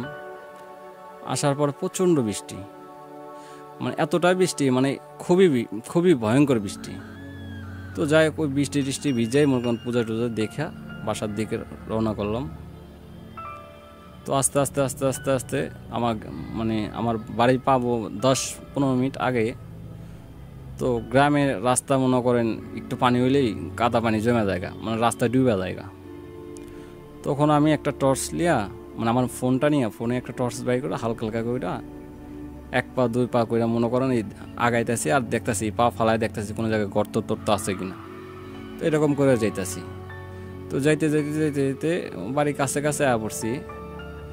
তো হঠাৎ করে মানে আমি শব্দ পাইতাছি যে মানে আমি হাঁটতাছি একা, কিন্তু দেখা যায় যে আমার পিছনে 2-3 জন মিলে হাঁটতাছে, মানে পানিতে হাঁটলে যেরকম একটা শব্দ হয় ওইরকম একটা শব্দ হইতাছে। তো আমার একটু ভয় লাগতেছে। তা আমি এই অন্ধকারের ভিতর বাচ্চার নিচ দিয়ে আসতেছি, তো খুবই ভয় লাগতেছে। তো আমি মোবাইলটা দেখতেছি আর টর্চ জ্বালা 1 পা 2 পা করে আইতেছি। আস্তে আমার পিছনে আমার শরীরটা একেবারে ভার হয়ে গেছে, আমি আর হাঁটতে পারতেছি না, মানে পা যে তুলবো এরকম ক্ষমতাও নাই। তো আমি তার 2-3 মিনিট পরে যখন একটু আমার শরীরটা ভার হয়ে গেছে তখন হাঁটতে দেখতেছি যে এতটা বৃষ্টি হয়েছে মানে প্রত্যেকটা বাঁশের পাতা একেবারে ভিজে গেছে, ভিজে চুপচুপ হয়ে গেছে। কিন্তু আমি ফলো করতেছি যে একটা বাঁশের পাতা মানে হালকা টর্চ লাইটের দেখা যাইতেছে একটা বাঁশের পাতা আমার মাথার উপর থেকে মানে ঘুরতে ঘুরতে ঘুরতে ঘুরতে আর কি ডাইন পাশ থেকে ঘুরতে ঘুরতে বাম পাশে আইসা পড়লো। তো আমি টর্চ দিয়ে বাঁশের পাতাটা একটু উঠায় দেখতেছি যে এই পাতাটা ভিজে নাই কিসের জন্যে, সব পাতাগুলো ভিজে গেছে গা, কিন্তু এই পাতাটা এখনও ভিজে নাই। মানে আমি যখনই দেখছি মানে পাতাটার দিকে যখনই চাকাইছি তখন মনে করেন আমার বাম পাশ থেকে মনে হয় এক ঝাড়টা চুলের একটা বাড়ি মারছে। বাড়ি মারার পরে মনে করেন আমি একবার বাঁশের মোতার উপরে যা পড়ছি, মানে বাঁশ কাইটা রাখছে সে বাঁশের মোতার উপরে পড়ছি। পড়ার পর আমার এই ভুরুর ভিতরে এই মোতাটা ঢুকে গেছে গা। তো তখনও বুঝতে পারতেছি না যে কী হইলো। যখন আমি পইরা গেছি গা, পইরা একটু খেয়াল করে দেখতেছি মানে অবয়ব জিনিসটা আর কি দেখা যাইতেছে না, মানে দেখা যাইতেছে না, কিন্তু ওর ছায়াটা খালি দেখা যাইতেছে, ওর ছায়াটা দেখা যাইতেছে। মানে ও যে আমার সাথে মনে করেন ধস্তাধস্তি মারামারি করতেছে, প্রায় এরকম করতে করতে আধা ঘন্টা পার হয়ে গেছে গা। তো পার হওয়ার পরে যখন আমার শরীরটা বেশি ভার হয়ে গেছে গা, আমি যখন আর পারতাছি না তখন মনে করেন আমি দৌড় পড়তাছি, মানে ও তারপরেও আমার লগে ধস্তাধস্তি করতেছি। লাস্ট পর্যায়ে যা মনে করেন আমি একটা লোহার একটা গ্রিল ধরছি, গ্রিল ধোয়া মাত্র আমার ছাইড়া দিছি। আবার যখন গ্রিলটা আমি ছাইড়া দিই তখন আমার চুল দিয়ে মনে করেন আমার গলা পেঁয়াজ দিয়ে ধরে যায়। তো গলা যখন পেঁয়াজ দিয়ে ধরে তখন আর আমি কথা বলতে পারি না, আমি তখন গ্যাংরাইতেছি। তো তারপর আমি আপসা দেখতেছি যখন গলা আমার পেঁয়াজ দিছে তখন ওর হাত ওই অবয়ব জিনিসটার হাতটা দেখা যায় না, মানে হাত পাও কোনো কিছু দেখা যায় না, কিন্তু শুধু তার মনে করেন ও যে দাঁতের উপর ভর দেওয়া যে চলাফেরা করে মানে এটাই আর কি খালি দেখা যাইতেছে, মানে বডি টডি কোনো কিছুই দেখা যাচ্ছে না, খালি চুলটার দাঁতের উপর ভর দেওয়া ওই চলাফেরা করতেছে, ও আমার লগে পারাবাড়ি করতেছে। এরকম করতে করতে করতে প্রায় 1-1.5 ঘন্টা হয়ে গেল গা। হওয়ার পরে তো যাই হোক আমি যখন একেবারে হয়ে গেছি গা, তখন ক্লান্ত হয়ে গেছে, তখন আর কি আপনি আশারের আজান দিব আর কি ওই রকম সময় আমরা আজান দিয়ে দিছি। তখন ও আমার কাছ থেকে আর কি মানে আমার সাথে আর দস্তাদস্তি না করে ও আমার ছেড়ে দিল। পরে যাই হোক আমি গ্যাংরাতে গেছিলাম, মানে বাসার দিকে চলে গেছি। তখন বাসায় যাই আমার দরজার সামনে পড়ে গেছে গা। তো যখন পড়ে গেছে গা তখন আমার ওয়াইফ বাইরে গেছে, বাইরে জিজ্ঞেস দিয়েছে কী হয়েছে, তো আমি আর কথা বলতে পারতেছি না। পরে গায়ের ভিতরে কাদা, পরে কইতাছে যে কই গেছিলা, তো আমি বললাম আমার আগে গোসল টোসল করা তারপরে কমনি। তো যাই হোক ও আমার গোসল টোসল করাইলো, করায় দেখে যে আমার চোখের মানে ভুরুর ভিতরে বাঁশের মুতা ঢুকে গেছে গা। তো বললো যে এইটা কেমনে হয়েছে, পরে বললাম যে আমি পরে কমনি। পরে 2-3 ঘন্টা পরে ফোন দেয়া আমার ওই একটা পরিচিত লোক আসছিল, তো ওরে ডাক দিয়ে নিয়ে আসলো। আইসা ও কোথায় কী হয়েছে, তো বললাম যে এরকম আমার একটা চুলের বাড়ি মারছিল, চুলের বাড়িতে এরকম পড়ে গেছিলাম গা, তারপরে এরকম কাহিনী হয়েছে। তো পরে বলছে ঠিক আছে আমি একটা ছোটো একটা হুজুরে ডাক দিয়ে আনতেছি, দেওয়ার মনে হয় এসে দেখো কী অবস্থা। তো যাই হোক পরে যখন ও হুজুর ডাক দিয়ে নিয়ে আসার পর ও আমার কাছে এসে বসলো। তো বসার পরে মনে করেন আমার জিজ্ঞেসে কী ছিল, তো কইলাম আমি এরকম সমস্যা। তো পরে আমার ম্যাডাম জিজ্ঞেসে যে আমার স্বামী কোনো অন্যায় করছিল নাকি জিগান। তো পরে যাই হোক পরে মনে করেন দোয়া কালাম পইরা পরে ওরে হাজির করাইলো। ও হাজির হয় না, মানে আমার বাড়ির আশেপাশে আছে কিন্তু সহজে ওই হাজির হইতেছে না, খুবই কষ্ট হইতেছে। তো যাই হোক লাস্ট পর্যায়ে ওরা যখন হাজির করাইলো তো ওরা জিজ্ঞান হইলো যে তুমি আরে ধরছো কী কারণে, ওই যে ওরা আমি ধরবো না, বৃষ্টির ভিতরে আমি যখন ভিজা গেছি গা, তো ভিজা যাওয়ার পরে আমার চুলটারে মনে করেন আমি এই রাস্তায় আর কি শুকনা জায়গায় শুকাইতেছি, ও কাম পায় নাই যে মনে করেন আমার চুলের উপর দিয়ে ওই হাঁটা শুরু করে দিছে। এই জন্য আমার খুব কষ্ট হয়ে গেছে, কষ্ট লাগছে, এই জন্য আমি ওরা ধরছি, ওরা আজকে শেষই করে ফেলাম। পরে কইতেছে যে ওরা আর কোনো কিছু করো না, যাই হোক ও ভুলটুল যদি কইরা থাকে তাহলে মাফ করে দাও। পরে কইছে যে এরকম মানে অনেক দোয়া কালাম পড়া পরে জিজ্ঞেসে যে যাই হোক ওরা যদি ভুলটুল হয়ে যায় তাহলে তুমি মাপ টাপ করে দিও। পরে এখন চিন্তা করতেছি, আমার ম্যাডাম চিন্তা করছে মানে খুবই ভয় পাইতেছে আর কি। তখন আমার হুজুর করলো যে 1 দিন পরে তোমার এই জিনিসটা চলে যাবে আর কি। পরে যাই হোক 1 দিন 2 দিন 3 দিন পরে মনে করেন আমি মোটামুটি স্বাভাবিক হয়ে গেছি গা। তো হওয়ার পরে আর কি ভালো হয়ে গেছি গা, তারপরে জিনিসটা আস্তে আস্তে চলে গেছে গা আমার কাছ থেকে। এটা ছিল আমার দ্বিতীয় স্টোরি। অনেক অনেক ধন্যবাদ ফিরোজ আপনাকে এখানে আসার জন্য এবং এত চমৎকারভাবে স্টোরিগুলো আমাদের সাথে শেয়ার করার জন্য। এতক্ষণ যাবৎ আমাদের সাথে ফিরোজ তার জীবনের কিছু ভৌতিক এক্সপেরিয়েন্স শেয়ার করলেন। তো সব কিছু মিলিয়ে কেমন লাগছে আপনাদের সে কথাগুলো একটু পড়তে চাই। আমাদের সাথে প্রচুর বন্ধু কিন্তু আজকে দেশ এবং দেশের বাহির থেকে যুক্ত হচ্ছেন। তাদের মধ্যে জয়েন করেছেন জন। তিনি বলেছেন, উদয় ভাই, ভূত স্টুডিওতে এরকম ভৌতিক গল্পগুলো শুনতে আমার ভালোই লাগে। থার্সডে নাইটটা একটা স্পেশাল নাইটে রূপান্তরিত হয়ে যায়। থার্সডে নাইট এমনিতে একটা স্পেশাল নাইট বাঙালির জন্য, কারণ শুক্রবার দিনটা বন্ধ থাকে, ছুটি থাকে, স্কুল কলেজ অফিস আদালত ম্যাক্সিমামই বন্ধ থাকে এই দিনটাতে। সো আমরা একটু ছুটি ভাইবটা পাই না। সো থার্সডে থেকে সেই পার্টি শার্টি শুরু হয়ে যায়। আর এর মাঝখানে ভৌতিক গল্প একটু রাতেবেলা ঘুমানোর আগে কানে হেডফোন দিয়ে কিংবা ফেসবুকে দেখতে দেখতে ভালোই লাগে না। আমাদের সাথে পিঙ্কি যুক্ত হয়েছেন। তিনি যুক্ত হয়েছেন দিনাজপুর থেকে। তিনি বলছেন, আমার এই শোটা ভালো লাগে, আমি ফেসবুকের থ্রুতে তোমাদের শোটা দেখি। ধন্যবাদ পিঙ্কি আমাদের সাথে কানেক্টেড থাকার জন্য। আমাদের সাথে জয়েন করেছেন বন্ধু লাবিবা। তিনি বলছেন ধানমন্ডি 27 থেকে, আমার ভালো লাগে তোমার শো দেখতে। অ্যান্ড ভূত স্টুডিও আমার খুব পছন্দের একটা শোতে রূপান্তরিত হয়েছে। অনেক ভালো লাগলো। এই ধরনের কমপ্লিমেন্টগুলো একটা আর্টজে বা একটা শোয়ের জন্য কিন্তু অনেক ইম্পর্টেন্ট অ্যান্ড ভালো লাগার বিষয়। আমাদের সাথে জয়েন করেছে মাহফুজ ভাই। তিনি বলেছেন, এই প্রথমবার আমি ভূত স্টুডিওটা দেখলাম এবং আমার আজকে শোটা শুনে ভালো লাগছে। ধন্যবাদ আপনাকে, আপনি যে দেখছেন এবং শুনছেন তার জন্য আপনাকে অনেক অনেক কৃতজ্ঞতা। আমাদের সাথে শামীম বলছে, উদয় ভাই, ভূত স্টুডিওতে আসতে হলে কি করতে হবে? আমি আজকে শোটা শুনলাম এবং আমার মনে হয় আমার এবং আমার ওয়াইফের কাছে বেশ কিছু ভৌতিক গল্প রয়েছে, তোমাদের শুনতে ভালো লাগবে।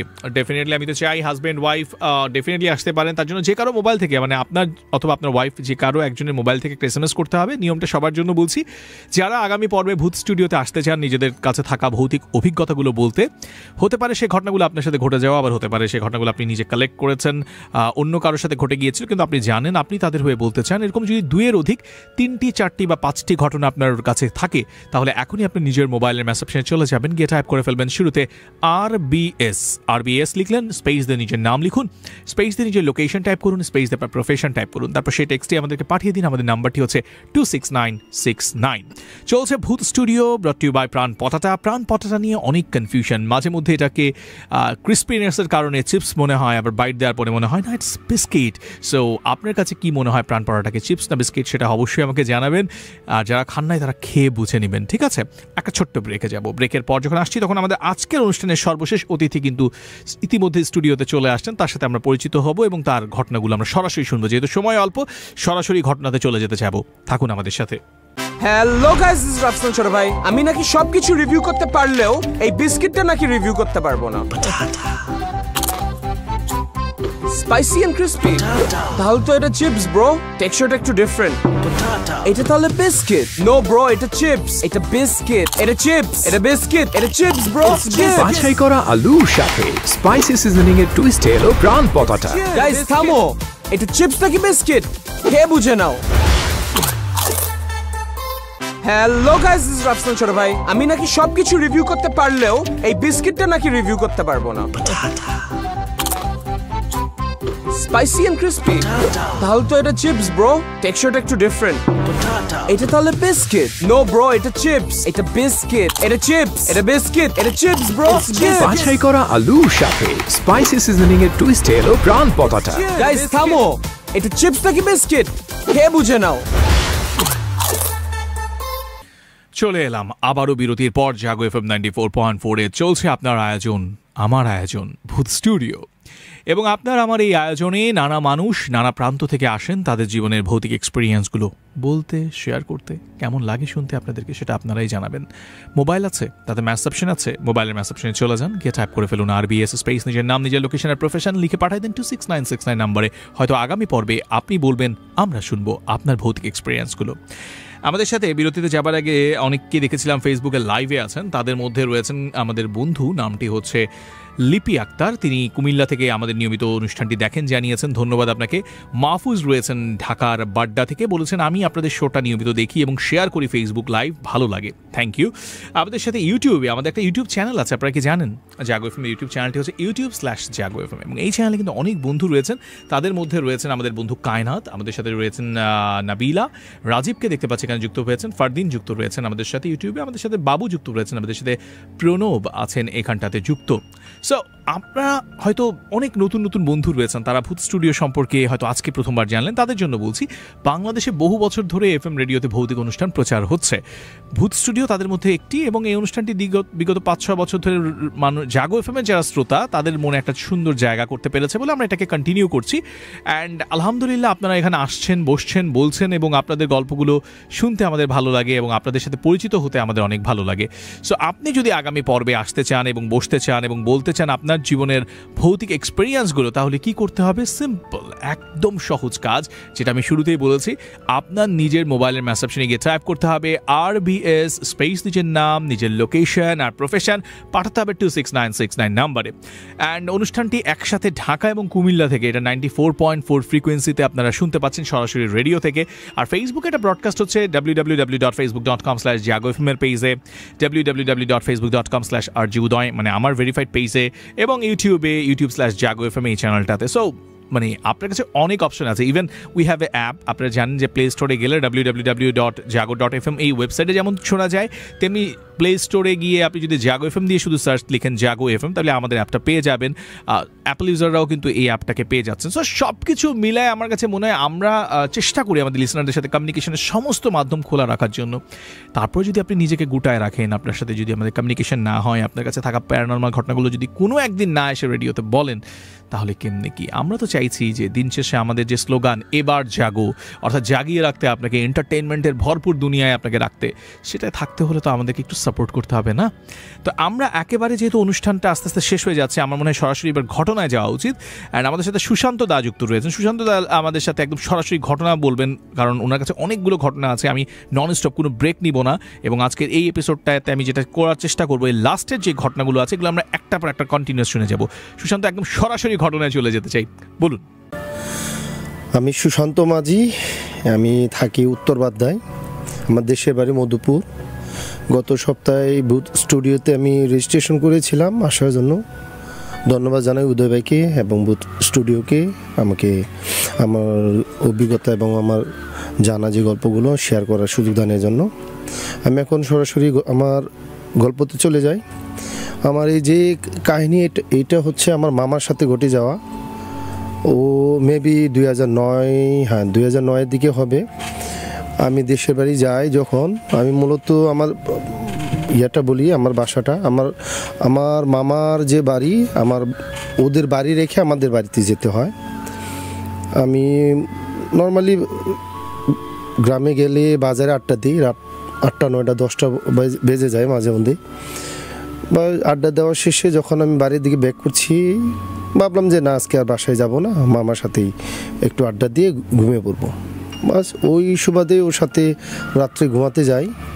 রাত্রে ঘুমাতে যাওয়ার মানে ঘুমিয়ে যাচ্ছি দুজনেই। আমি আবার সাইডে ঘুমাই, কিন্তু সেদিন আবার ও ওয়ালের দিকে ঘুমাচ্ছে, আমি আবার সাইডের দিকে ঘুমাচ্ছিলাম। হঠাৎ দেখলাম যে দরজা খুলে কেউ একজন ঢুকতেছে, একটা ছায়া, মানে ঢুকে গেছে অলরেডি দেখলাম। পরে আমি মামাকে ডাক দিলাম, ওটো কী হয়েছে? আমার বলতেছে কী হচ্ছে, কেউ একজন ঢুকলো দেখলাম। কই না, কিছু না। বলতে কিছু না। আমি বললাম না, কিছু একটা আছে, কিছু একটা ঢুকছে, আমি দেখলাম। ও কথা এড়িয়ে যাওয়ার চেষ্টা করতেছিল। আমি আবার জিজ্ঞেস করলাম, কাহিনীটা কি বলো তো? ওই মুহূর্তে ও বলে যে আচ্ছা ঠিক আছে, তাহলে বলি কাহিনীটা। ও যেদিন ঘটনা আমার সাথে, আমি যেদিন দেখলাম তার 1 সপ্তাহ আগে, ও রাত ফজরের আজানের একটু আগ মুহূর্তে ও বাইরে গেছে প্রকৃতির ডাকে সাড়া দেওয়ার জন্য। ওই আমাদের গ্রামের টয়লেটগুলো মূলত বাড়ি থেকে একটু দূরে থাকে, সেই জন্যে ও আবার বাড়ির পিছনে গিয়ে রাস্তার দাঁড়িয়ে কাজটা সেরে নিছে। নেওয়ার শেষে যখন ও রুমে ঢুকবে, ওই মুহূর্তে একজন লোক, মানে একটা ছায়ার মতো, ওকে আর দরজা লাগাতে দিল না। দরজা লাগাতে দিচ্ছে না। ওর সাথে 10টা দশটি শেষে লোকটা ঢুকে গেল। ঢুকে যাওয়ার পর ওর সাথে মানে দুজনে মানে হাড্ডাহাড্ডি লড়াইয়ের মনে করো অনেক সময় ধরেও দুজনের মধ্যে লড়াইটা চলছে। মানে ঠিক কপাল ভালো ছিল বিদায় ওই মুহূর্তে ফজরের আজানটা দিয়ে ফেলে। ওই সময় ইয়াটা ছেড়ে ওকে ছেড়ে চলে যায় এবং যাওয়ার আগ মুহূর্তে বলে যায় আমি তোমাকে ছাড়ছি না এবং আমি আবার আসব, তোমাকে শান্তিতে থাকতে দিব না। আমি বাজুভাবে চলে যায় ওই দিনটা। এরপর আবার ও রাত্রে গোসল টোসল সেরে নেয়, সেরে আবার আমাদের দিকে একটা মিদ আছে, ওই যে ভয় পেলে লোহার শিক গরম করে পানিতে চুবিয়ে খেলে ভয়টা ছেড়ে যায়, ওই কাজটা করে নেয়, আর কিছু হয় না। তার পরের দিন আবার সেম ঘটনা। পরের দিন ও যখন রাতে ঘুমাতে যায় আর ঘুমাতে পারে না, পুরা ঘরটাই ভেঙে চুরে দেয়, এই অবস্থা।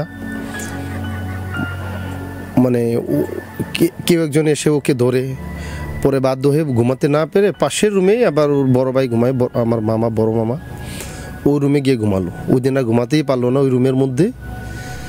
ঠিক তার কিছুদিন পরে আমি যাই, যার পর দেখি যে এই অবস্থা।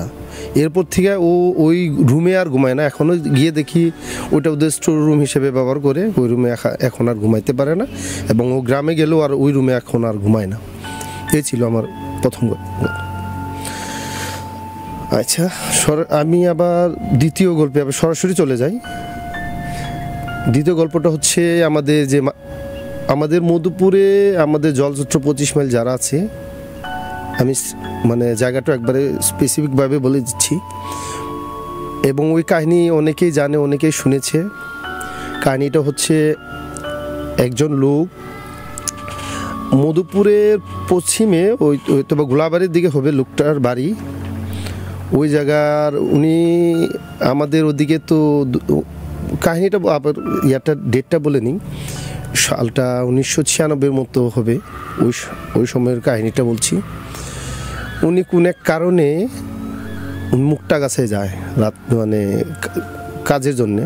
ওখান থেকে ব্যাক করতে করতে ওনার রাত হয়ে যায়, রাত মেবি 8টা-9টা বাজবে, আর গ্রামে তো 8টা-9টা মানে অনেক রাত, এবং ওই মুহূর্তে ইলেকট্রিসিটিও ছিল না, যার দরুন ওনার কাজটা, মুক্তা গাছের কাজটা ছেড়ে আস্তে আস্তে অনেক সময় লেগে যায়। এবং উনি নর্মালিভাবেই, গ্রামের লোকজন তো একটু সাহস থাকে বেশি, উনি ভয় পায় না, উনি চলে আসে, মানে রওনা দেয় বাড়ির উদ্দেশ্যে।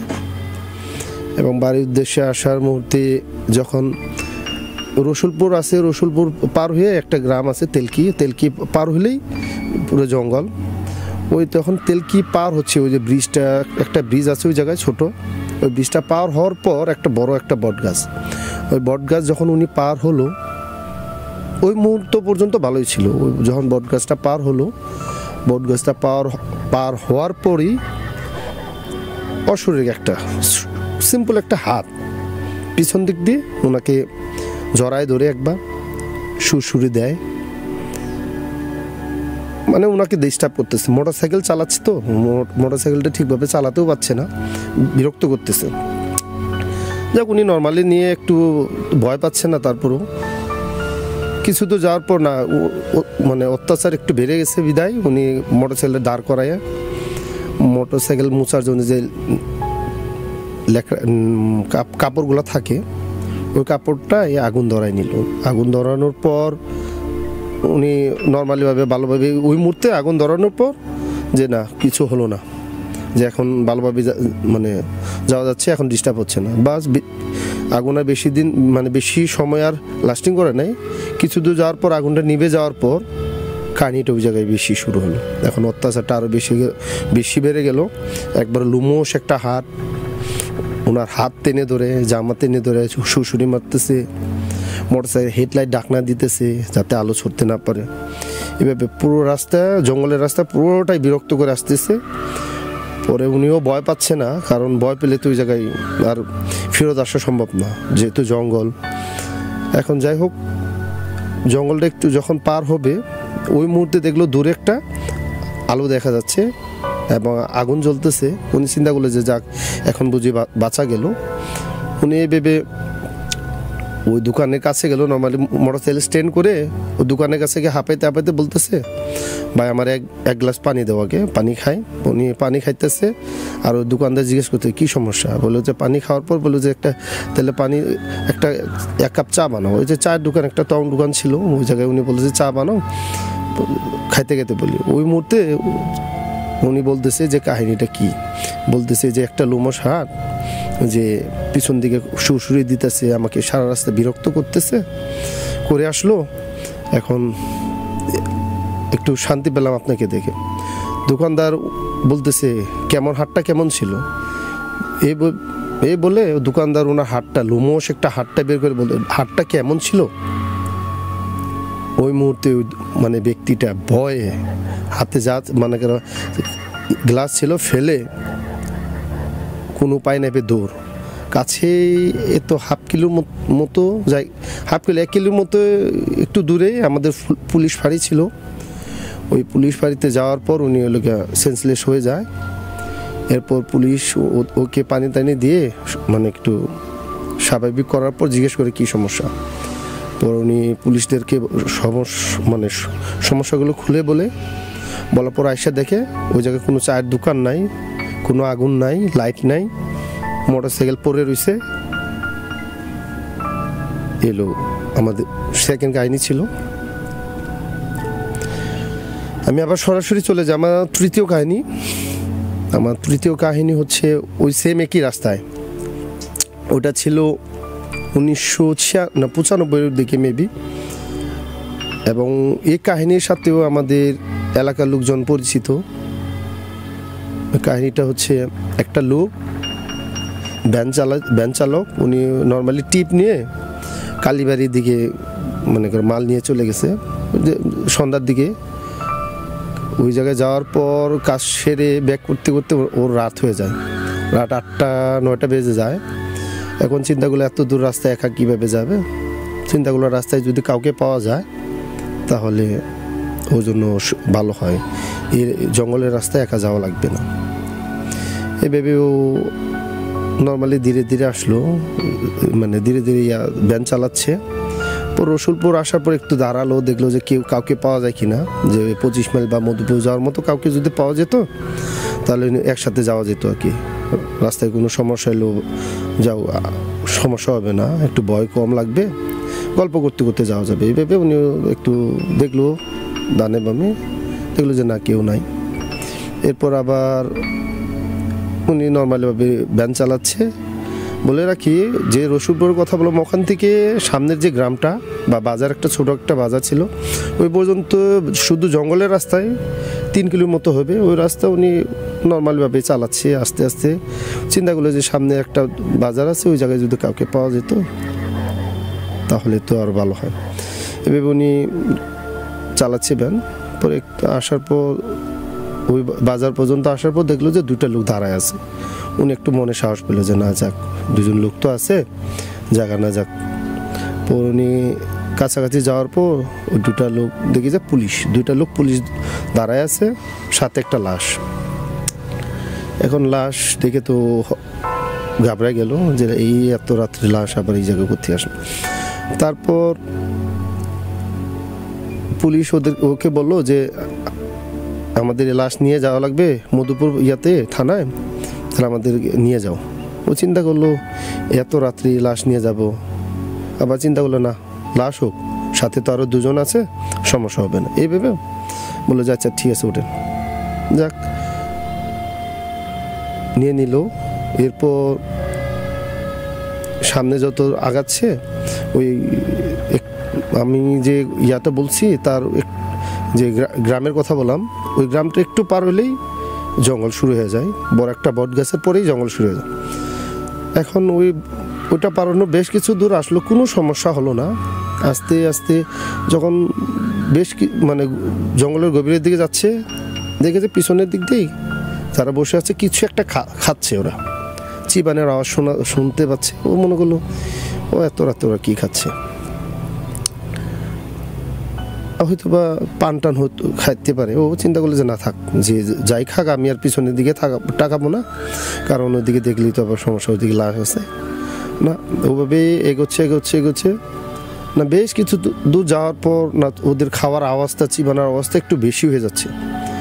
চিন্তা করলো কি খাচ্ছে ওরা, এই ভেবে পিছনের দিকে তাকাবে, চিন্তা করতেছে না, আবার চিন্তা করছে না কি হয় এভাবে, আর পিছনের দিকে চেয়ে দেখলো না।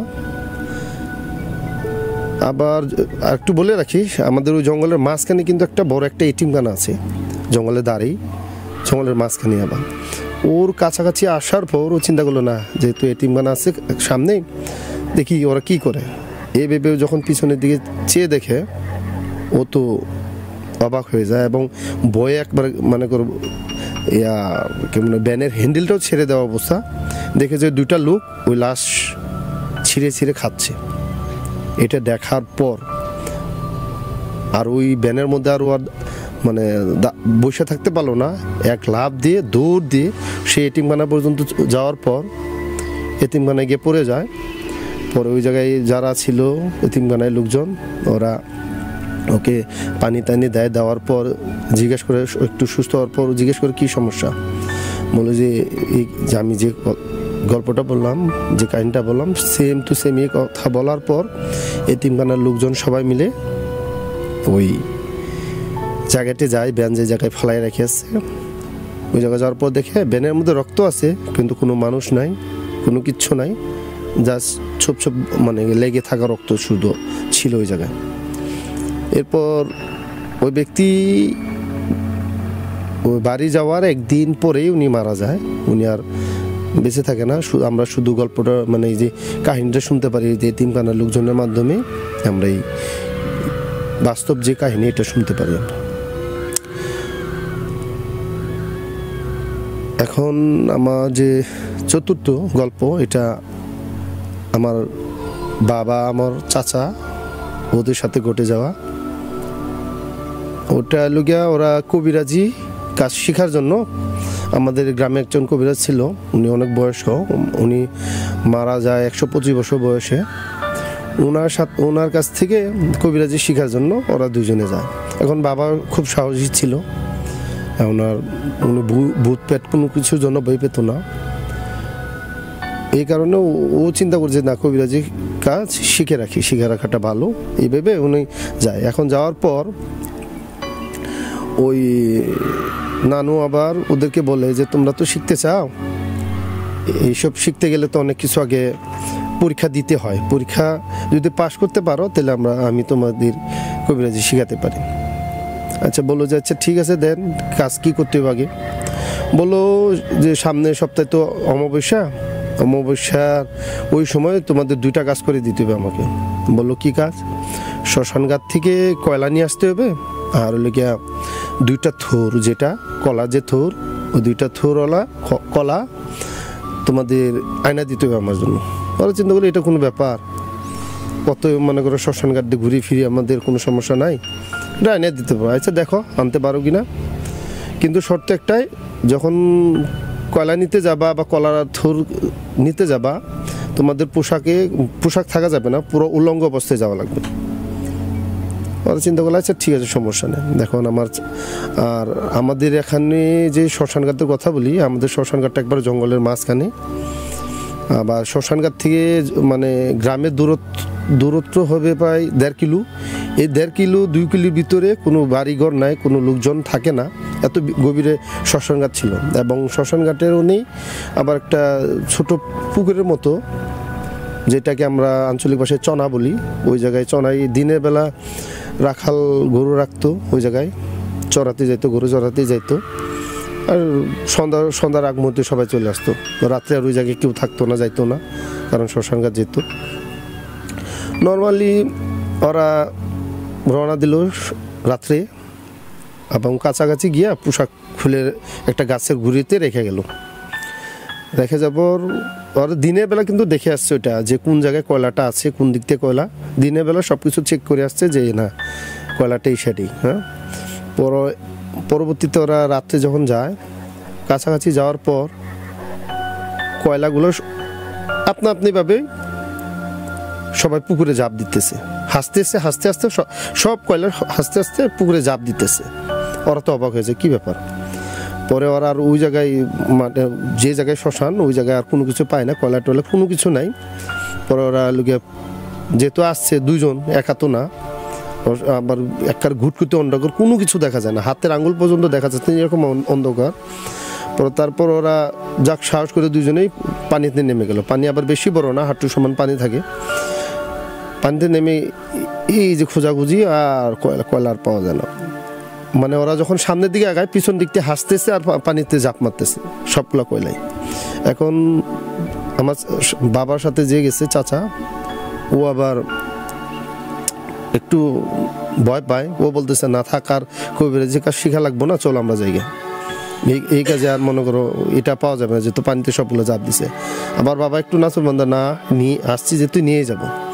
এভাবে ওরা অনেকক্ষণ ওই লেগে মনে কর পানিতে কয়লা খুঁজতেছে, আর এদিকে মানে কয়লাগুলা ওরা সামনে আগায়, ও কয়লাগুলা পিছন দিক থেকে হাসে আর পানিতে ঝাঁপ মারে। এইভাবে করতে বাবা চিন্তা করলো যে না, এইভাবে তো সম্ভব না। এখন সামনের দিক দিয়ে আগানো অবস্থায় পিছনের দিকে হাত দিয়ে থাবা দিতে হবে, তাহলে হয়তো পাওয়া যেতে পারে। ও চিন্তা করতে, যে চিন্তা সেই কাজ। ও পিছনের দিক দিয়ে হাত দিয়ে থাবা মারে, একটা কয়লা হাতে বাজে। ও যে না পাওয়া গেছে, তাহলে ও বললো যে চলো এখন পাওয়া গেছে। যখন কয়লাটা ওদের হাতে বাজার পর চারপাশের যে জঙ্গলটা মনে হচ্ছে ভেঙে ছুঁড়ে সবগুলো ওদের দিকে দিয়ে আসতেছে। আর সব মনে করো কয়লাগুলো চিল্লাচিল্লি শুরু করে দিচ্ছে, ভয়ঙ্কর আওয়াজ করতেছে। আমার চাচা তো বাবার কাছাকাছি এসে ওর হাত ধরে বলছে না, এখন যত দ্রুত পারি আমরা এখান থেকে মনে করো বেগে যায়। এরপর ওরা ওখান থেকে কোনোভাবে যাক, কোনো সমস্যা নাই, চলে আসলো। আসার পর আইসা সেই নানুর কাছে কয়লাটা দিয়ে বলে যে কয়লা নিয়ে আসছি। আচ্ছা ঠিক আছে, একটা পরীক্ষায় পাশ করছো, তাহলে আর একটা পরীক্ষা আছে, তাহলে ওটা নিয়ে আসো। ওই কলাটা ওরা দিনের বেলায় দেখে আসছে কোন জায়গায় কলা আছে, মানে দুইটা থুর কলাটা। ওরা যে জায়গা মতো গেল, যাওয়ার পর দেখলো যে কি মানে করো কে উঠবে বলতেছে। ওখানে বলতেছে চাচা বলতেছে তুমি উঠো।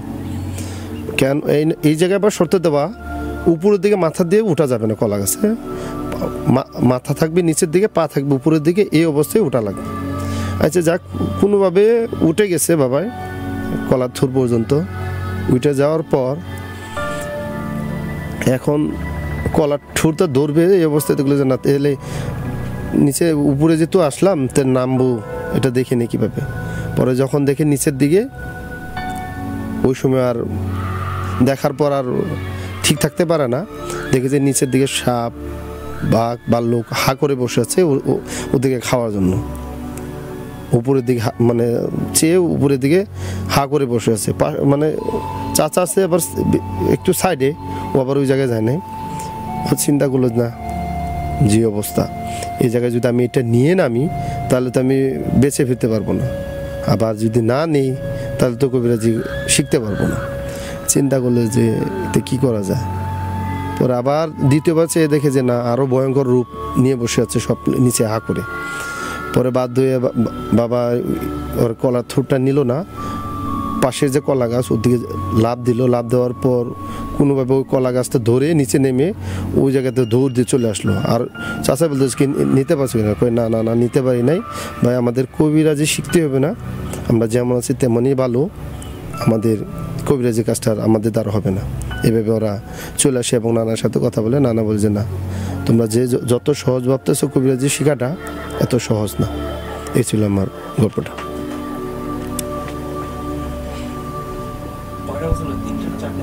অনেক অনেক ধন্যবাদ সুশান্ত, ভীষণ ভালো লাগছিল আপনার কাছ থেকে ভৌতিক এক্সপিরিয়েন্সগুলো শুনতে। নিশ্চয়ই আগামী পর্বে আপনার কাছ থেকে অন্যান্য অভিজ্ঞতাগুলো শুনবো। খুব ভালো থাকবেন আপনি, থ্যাংক ইউ। কথা হলো আমাদের আজকের সর্বশেষ অতিথির সাথে। এরই সাথে আমরা কিন্তু কথা বলতে বলতে আড্ডা দিতে দিতে পৌঁছে গেছি ভূত স্টুডিওর একেবারে শেষ পর্যায়ে। আপনারা যারা এতক্ষণ যাবৎ ছিলেন আমাদের সাথে, প্রত্যেককে ধন্যবাদ, কারণ আপনারা ছাড়া আসলে এই অনুষ্ঠানটা জমবে না। এবং অনেকগুলো ঘটনা কিন্তু শুনলাম, শেষে এসে ঝটপট করে শুনে ফেললাম। ভালো লাগছিল তো? আমার কিন্তু ভীষণ ভালো লাগে যখন কেউ আমাদেরকে এত কুইক টাইমে এতগুলো স্টোরি শোনায় ফেলে। অ্যান্ড আজকে আমার কাছে মনে হয় একটু যদি আমরা রিকল করি, প্রথম থেকে খালিদ সাইফুল্লাহ এসেছিলেন, মাদ্রাসার একজন বন্ধু, ফিরোজ এসেছিলেন, তিনি একজন ড্রাইভিং এর সাথে যুক্ত রয়েছেন, এবং শেষ যে বন্ধুটা সুশান্ত, সবাই মিলে সব বিভিন্ন টাইপের বিভিন্ন বয়সের বন্ধুরা আজকে এখানে এসেছে এবং কমিউনিকেশন করেছে আপনাদের সাথে, খুব সুন্দরভাবে ভৌতিক এক্সপিরিয়েন্সগুলো তাদের মতো করে শেয়ার করেছে। কারো গল্প আপনাদের ভালো লেগেছে, কারোটা হয়তো ভালো লাগে না, বাট দিস ট্রু যে ভূত স্টুডিও সবার অনুষ্ঠান, এখানে সবাই আসবে। এখানে আমার একটা স্টুডেন্ট আসবে, এখানে একজন পেশাজীবী মানুষ আসবে, একজন ড্রাইভার ভাই আসবে, একজন ডক্টর আসবে, একজন হাউসওয়াইফ আসবে, একজন দাদার বয়সী ষাটোর্ধ্ব বন্ধু আসবে। অর্থাৎ এই অনুষ্ঠানটা সব বয়সী মানুষের, সেই স্কুল পড়ুয়া বন্ধু থেকে শুরু করে আমার রিটায়ার্ড পার্সন যিনি রয়েছেন এই মুহূর্তে হয়তো তিনি জাস্ট অবসরে আছেন, তিনিও যদি মনে করেন তার ছোটোবেলার কিছু মনে পড়া ঘটনা ভৌতিক প্যারানর্মাল, তিনিও চাইলে রেজিস্ট্রেশন করতে পারেন। আর তোমরা যারা তোমাদের দাদা দাদুর কাছ থেকে ঘটনা শুনো, আমরা তো বলবো সেই ঘটনাগুলো তোমরা আসবে, সঙ্গে দাদা দাদুকেও নিয়ে আসবে, একটা অন্যরকম সুন্দর আবহাওয়া তৈরি হবে এবং সুন্দর একটা অভিজ্ঞতা বা স্মৃতি রয়ে যাবে তোমার ক্যালেন্ডারে। এই যে তোমার দাদু বাড়িতে আসলেই তোমাকে মজার মজার ঘটনা শোনায়, ভৌতিক ঘটনা, সেগুলো তুমি রাত বিরাতে শোনো, তোমার দাদুর হয়ে তোমার মোবাইল থেকে SMS করে রাখো, দাদুকে বলো যে চলো একদিন আমি আর তুমি যাই রেডিওতে ঘটনাগুলো বলি। দাদুর পাশে বসে নাতি ঘটনাগুলো বলবে, আবার দাদুও বলবে, সব কিছু মিলে একেবারে জমে ক্ষীর হয়ে যাবে। পারিবারিক শো রূপান্তরিত হবে ভূত স্টুডিও। আমি স্বপ্ন দেখেছি শুরু থেকেই যে FM রেডিওতে এমন শো হবে দিন শেষে যেন সবাই মিলে একসাথে মানে উপভোগ করতে পারি আমরা। তো আলহামদুলিল্লাহ ফেসবুক এবং ইউটিউবের কল্যাণে সেটা হয়েছে, কারণ একসময় শুধু একজন কানে হেডফোন দিয়ে রেডিওটা শুনতো, এখন ফেসবুকের বদৌলতে স্মার্টফোনে ওই দেখা যাচ্ছে ভিডিওটা হচ্ছে মা মেয়ে বাবা ছেলে কিংবা হাজব্যান্ড ওয়াইফ দুজন মিলে একসাথে দেখছে। তো ভালো লাগার বিষয় এটা আমার জন্য। তো আজকের মতো বিদায় নেই, যাওয়ার আগে জানায় রাখি যে ভূত স্টুডিও ব্রট টু ইউ বাই প্রাণ পটাটা। আর প্রাণ পটাটা নিয়ে কিন্তু কনফিউশন ক্রিয়েট হয় মাঝে মধ্যে, এটা চিপস না বিস্কিট। সকাল থেকে 2 প্যাকেট আমিও শেষ করে ফেলেছি, কিন্তু ক্রিসপিনেসের কারণে মনে হয়েছে এটা একবার চিপস, আবার বাইট দেওয়ার পরে মনে হয়েছে না এটা তো বিস্কিট। সো প্রাণ পটাটা চিপস না বিস্কিট বুঝতে হলে তুমিও ট্রাই করো আর খেয়ে বুঝে নাও। আজকের মতো আমাকে ছুটি দাও, আবারও কথা হবে আগামী সপ্তাহে ইনশাল্লাহ। বৃহস্পতিবার দিন তো ভূত স্টুডিও থাকবেই। সো সে পর্যন্ত ভালো থাকবে আর শুনতে ভুলবে না প্রতি শনিবার দিন, অর্থাৎ আগামীকাল শুক্রবার তার পরের দিন শনিবার দিন রাত 10টায় জাগো FM 94.4 এর most popular show love story, ভালোবাসার গল্প। বিকজ এই গল্পগুলো জীবনে অনেক কিছু শিক্ষা দেয়, অনেক অনেক কিছু জানান দেয়। সো আজকের মতো বিদায় নেই, ভালো থাকবেন, সুস্থ থাকবেন, শুভরাত্রি, আল্লাহ হাফেজ।